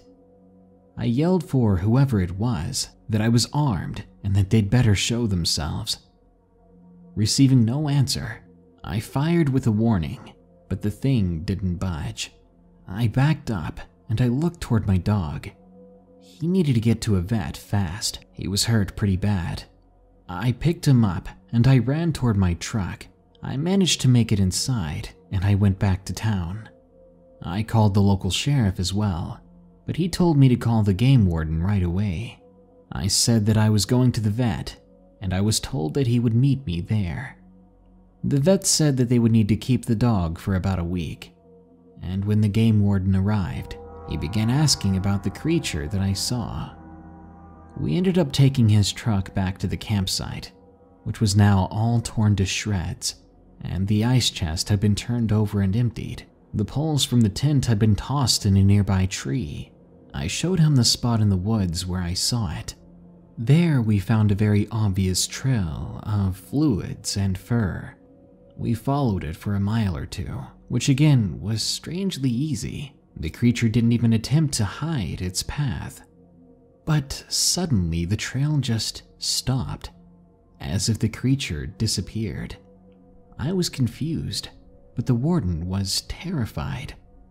He said that we needed now, and that he had the feeling that if we went any further, we'd be walking into a trap. I decided to listen to his rather ominous advice. We went back to his truck and drove back to town. I don't really know what the thing was that I saw. I've been back to that area twice, and now my dog is too afraid to go out of the tent. Those words spoken by the warden haunt me to this day, because what sort of animal is out there setting up traps for people? One that scared even the game warden when both of us were armed.